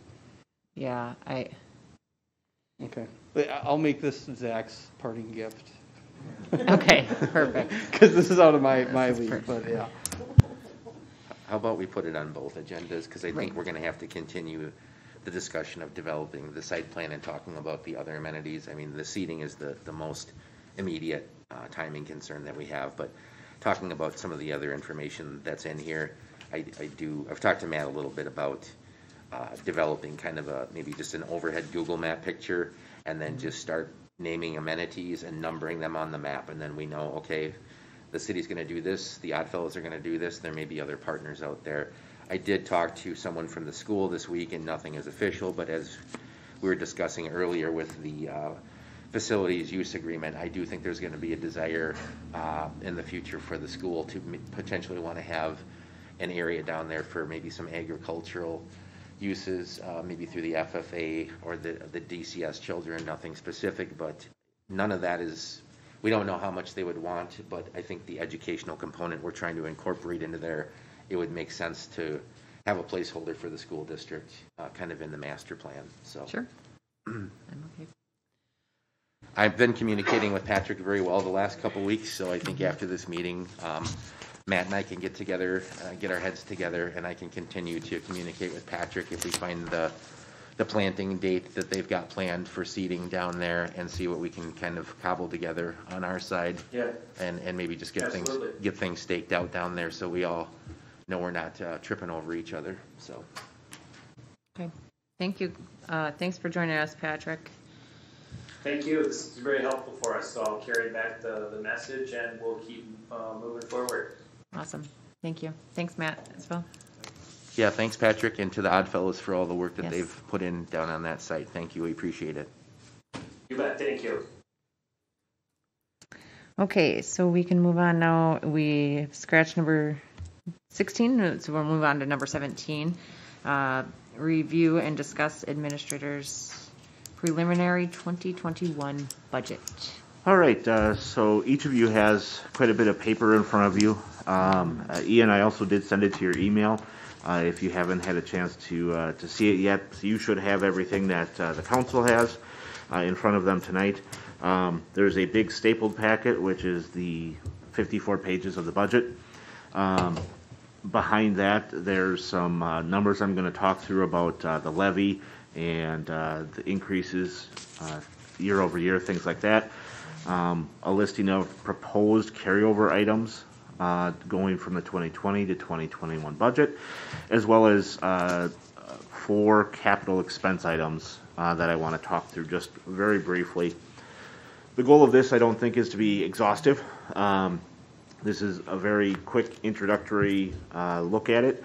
I think I'm going to point out a number of items through here that I think are worth noting, and then I think each of you will probably spend time going through it, page by page, maybe line by line or group by group. And as you come up with questions, let me know, and we'll talk through them. And then as things start to kind of form and we get more, final numbers and things like that, it's going to start taking its shape more and more every time we talk about it. So again, there's things right now we don't know. Some of the insurance rates, even our liability insurance rates, we don't know those yet, so we've had to guesstimate. I know that there's increases coming. They were nice enough to let us know that the experience of the last year has not been good, but they haven't told us how bad that is going to be for our rates. So we put some filler numbers in there. Also, the state aids, we know some estimates of some. There's others that we don't know. We won't receive transportation estimates probably till next month. Also, as we're in the middle of a union contract negotiation that expires at the end of this year, and so a lot of the costs related to that aren't known right now. And additionally, there was a big change, a couple changes with the TIF districts. There was some value that rolled off that we knew was coming for some equipment that had been misclassified by the assessor, I believe. But then also we have the TIF districts are really dependent on the mill rate. And coming off a full revaluation, which we don't even have our final values yet, next week is Board of Review, so they're coming shortly. But it's hard to pinpoint exactly what our TIF revenues are going to be until we know the mill rates. And even when we know our mill rate and our assessed value, we're still waiting on the school and what their budget increases might mean with the referendum and how that will change everything. So there are built-in buffers for some things, but time is really going to tell where we end up. I took sort of a conservative approach to this initial budget, and so I think we're going to see that there's going to be some changes, and the council is probably going to ask for some changes as we go through the budget process. Again, being conservative, this is planned with the general employees planning for a 1% wage increase, just not knowing what the next year is going to hold. When I say the general employees, there's also other employees like the police union. They'll have their own contractual rates. The library board sets their salary rates and increases, and the court and other groups have authority to kind of set their own destiny budget-wise. This also does include the DNR forestry grant. It includes the revenue and the expenses to accomplish that.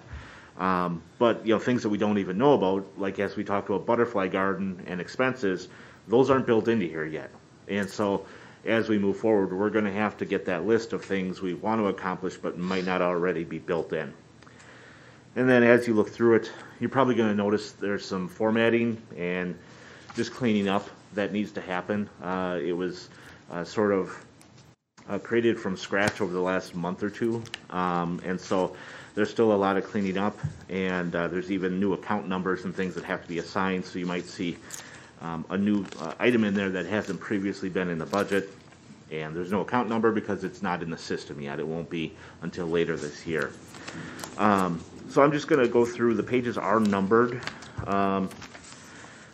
We're not going to go through page by page like I mentioned. On page 3 I talked about and we'll be detailing the carry forward amounts. That's down about $110,000 from last year. I'm really trying to focus the the amounts that we carry forward to have a purpose. And then, my goal would be when a budget year is done, the budget authority terminates, and if there's still a need for something, you budget in the next year for that, and hopefully get away from carrying over large amounts year over year. On page 16, and again, I'm really going through here quickly, there's a lot of information that is going to take a lot of time to go through, and so I think it's better to hit the highlights. So page 16, the library budget, they're asking for a $1,100 increase, which is less than the increase from 2019 to 20. I know that they've had some reductions in the county funding and had to scramble, but at this point, it hopefully will end up with a limited general fund increase contribution. Additionally, on page 19, the Aquatic Center, this year's budget was nearly $130,000, and next year's proposed budget is less than $112,000, down $18,000 on the city contribution, which frees up a lot of space to use those tax dollars in other places. So that's a huge change in their budget and really has an impact on the overall budget. On page 21, the room tax, I don't have a lot of detail on that except to say what we're seeing is generally a depressed demand for rooms, and therefore the room tax, we're planning for a significant decrease. And as we get more information, we may have to decide if that's even enough of an increase or if we go further down from there. On page 25, that's one that we will probably have to talk about more. It's the Solid Waste and Recycling Fund. And typically it appears that we build up a fund balance and then we do run a deficit for a number of years until the fund balance drops to a point where you don't have more than 1 month's revenue available. And so we're looking just preliminarily at a deficit of $20,000 in the annual allocation, and that's going to drop the fund balance down to below that 1 month. So we're likely going to have a conversation about either evaluating our expenses or more likely evaluating revenue and seeing what increase in revenue could be gained in the trash collection and recycling collection. Being cognizant that those are coming out of people's pockets, but also there is an increase in the contract cost for us every year as well.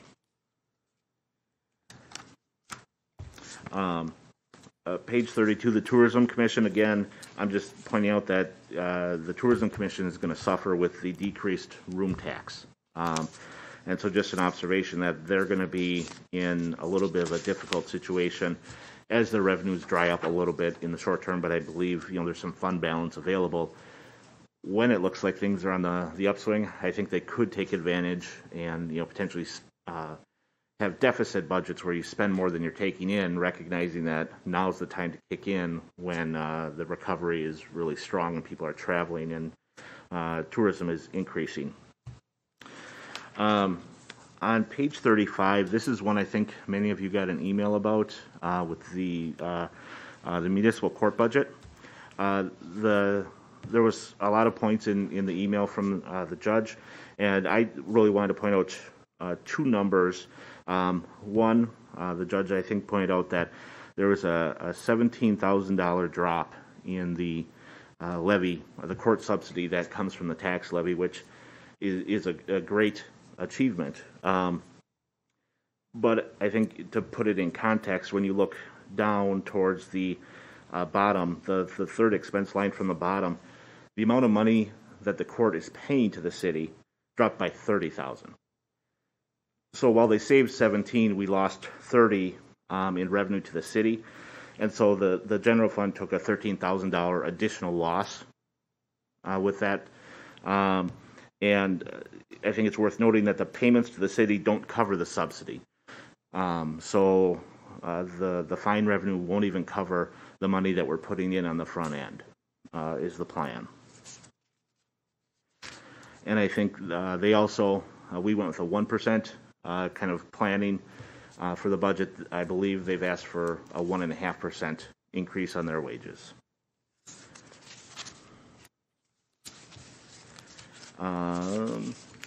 Moving through again to page 43, I mentioned that the TIF districts are basically kind of in a state of flux without having a lot of the information out there about the true assessed value and what the mill rates are going to be. This is the district that had about a 30% loss in value year over year because there was a substantial amount of value that was misstated previously, and so we knew it was coming. It just happened to be in this year, and what that's going to do is that's going to drop the increment significantly. And so with the drop in increment, there will be some corresponding drop again in the incentive payments, but it's really hard at this point to, with all those moving parts and pieces, we can't say with certainty where we're going to end up. So that is something that's definitely much more information to come forward on that one. But that TIF district is right now projected at a deficit, but I don't think it's going to end up being that level of deficit, but I don't know that it's going to completely turn to be a positive. So each of the other TIF districts is showing a surplus. All right, page 47. This is basically the capital spending that we're proposing doing, and it's a fairly stripped down version for this year. One of the pages I have has some dotted and dashed lines on it, and it talks about the capital expenses that were proposed for the next year. From Public Works, there's really 4 items that we're talking about entirely at this point. There's a plow and wing for the 2019 end loader, and that was about $40,000. That did not make it in this budget, but I have some options I'd like to circle back around here after I'm done with this list about maybe completing that purchase this year and avoiding having to rent the tractor and things like that, and accomplish that in current year budget versus moving it forward to a future year. The DPW would like to buy Columbus Water and Light's used bucket truck that they're going to be replacing in the next year. They've offered it at $45,000. They would accept payments at $15,000 a year for 3 years. I do have that accommodated in this budget at $15,000 a year, and that would be in the capital project equipment purchases line. There's also a 1994 mini dump. This is sort of the mini dump truck. It's got a plow. They salt with it as well. But it is very old, and there's some things that are rusting through on the bed. The rails are popping through, and it's you know, I think Zach has said it's served its life pretty well. Unfortunately, if it was just the pickup, it wouldn't be that bad of a expense. But when you put on the dump mechanism and make sure it has the suspension plus the plow plus the salter and things like that, it gets up over $70,000.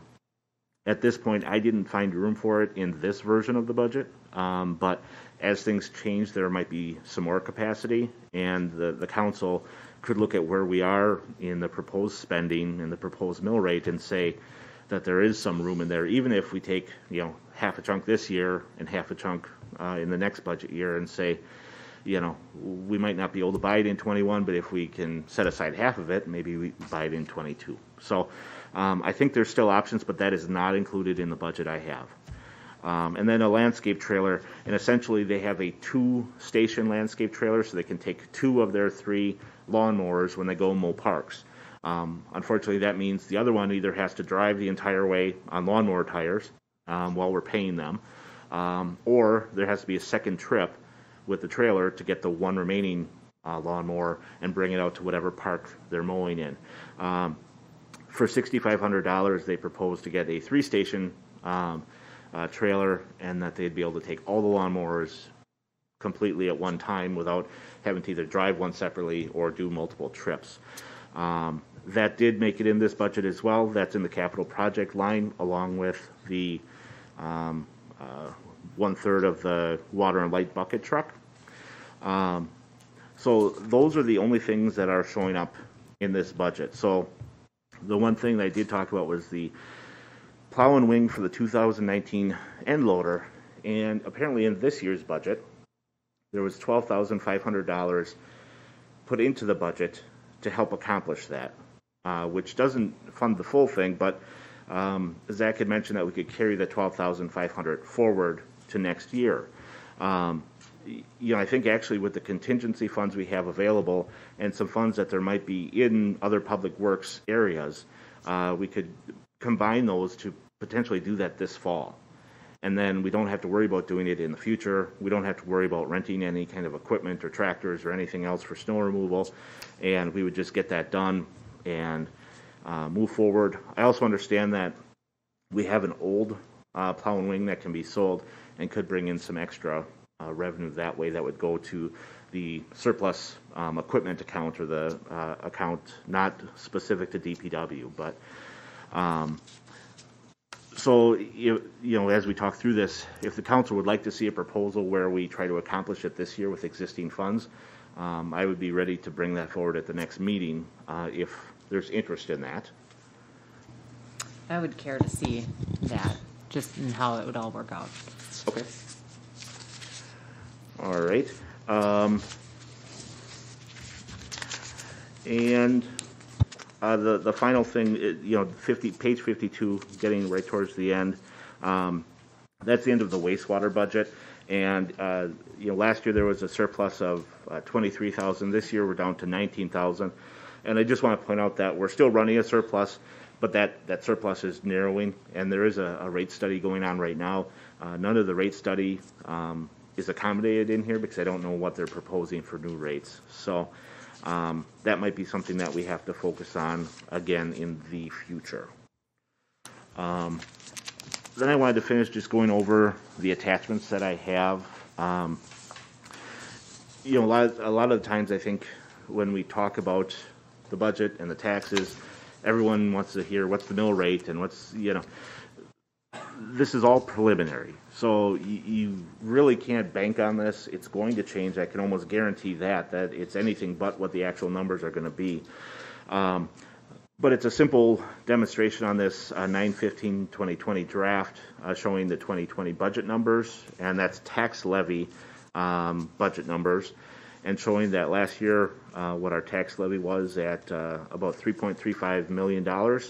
And the proposed budget that you have is about $3.4 million. It's a total increase, as you see it printed, of about $56,714, which is just a hair under 1.7% increase year over year on the total levy. Our net new construction was just over 1.7. So at the area we're at right now, we should actually see two things going into the mill rate reduction. One is that with the new assessment values, the mill rate's going to drop by more than 13%, just based on what you had before and saying now it's worth more. Again, doesn't increase your taxes. It just changes the share of how the taxes are divvied up. So we're going to have a natural reduction there, going from a mill rate before any credits or deductions. In 2020, you were up to like 8.79, and in 2021, as it sits, it's 7.62. So again, a natural drop. A lot of that isn't a drop in taxes at all. But when you pair it with the new construction being higher than the rate of levy increase, there will be an additional roll-off as it's printed now. Also, that means there is slightly more room potentially to add tax revenue without increasing the overall tax burden on the community. And then the other sheet is just a list basically of what I'm proposing right now to carry forward. It's a pretty short list. There were some senior center funds that were donated by the Lions Club and the Columbus Area Endowment. They're proposing moving those forward. They weren't able to accomplish the expenses this year. And then a variety of things with the police department. They weren't able to have their national night out. They proposed carrying those forward. Codification has not happened this year, so I think a lot of those funds could be carried forward, and I did increase it in next year's budget, because I think we probably have a lot of ordinance cleanup to do. And so I put a little extra money in that, but would propose carrying this forward to help fund that. Training for the administrator, treasurer, and clerk, it's been very, very limited this year, and I think we're running out of time to have training, so COVID played a lot of this. And if we can carry those over, that helps us meet our budget goal. And then the other one that wouldn't have an effect on the general fund would be the cemetery monument repairs. I believe the inmates come in and do some work, and with COVID, they did not come out this year. So would propose to carry that forward to do the repairs in the next budget year. So that's my very, very preliminary, very early, a lot of information for you. Does anyone have any questions now? I do sort of envision this being a more, ongoing conversation throughout several future meetings. So have we nailed down all the dates for those future meetings? I can't recall. I don't have my calendar with me this evening. I apologize. But did we want to recap those extra budget meetings and so council members can...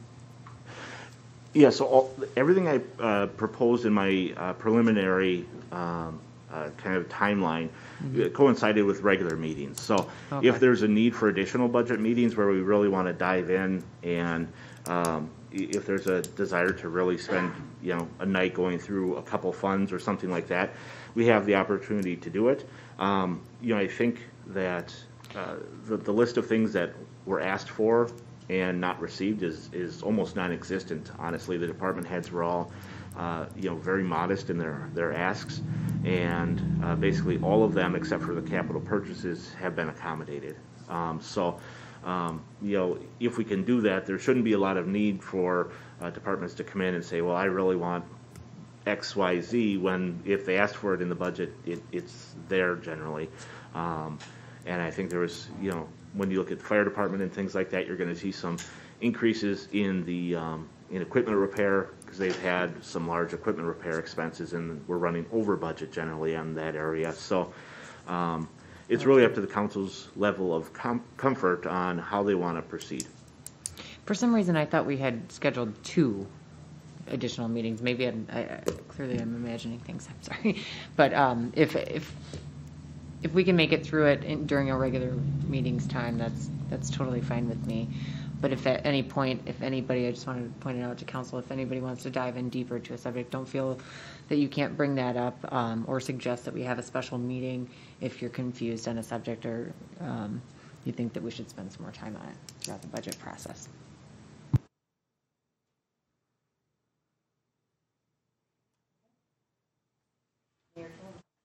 Is the amount that you have here for the levy increase, is that assuming taking the full available levy increase based upon our net new construction? It'd be awfully close. Okay. And so that's one of those things until we actually get their sheet and it's down to the 100% of increase, and then any adjustments that they have.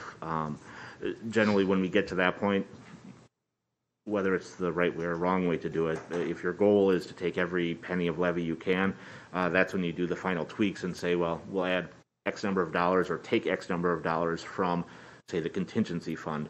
And that could be your balancing line to say, there's $400 more out there and we have to take it or we risk losing it in the future. So that's sort of a back check that happens later on. Okay, thanks, Kyle. And thanks for all the work. I know that you've put a lot of effort and a lot of time into this for the last couple of weeks trying to get ready for this. I know you probably worked all weekend, but you're trying to build some of this stuff from scratch, and you've done an excellent job of putting together a draft budget. I appreciate all the work, Kyle.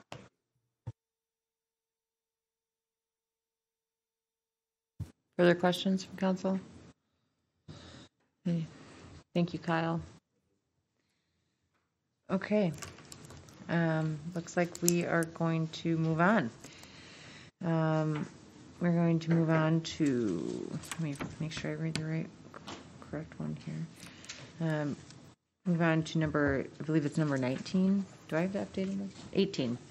Convene to close session per state statute 19.85 sub 1 sub G to confer with legal counsel for the governmental body who is rendering oral or written advice concerning strategy to be adopted by the body with respect to litigation in which it is likely to become involved. I'll need a motion to go into closed session. Alder Pipe will make a motion to convene into closed session. Cave seconds. Okay, I have a motion and a second to move into closed session. Pat, would you please take the roll?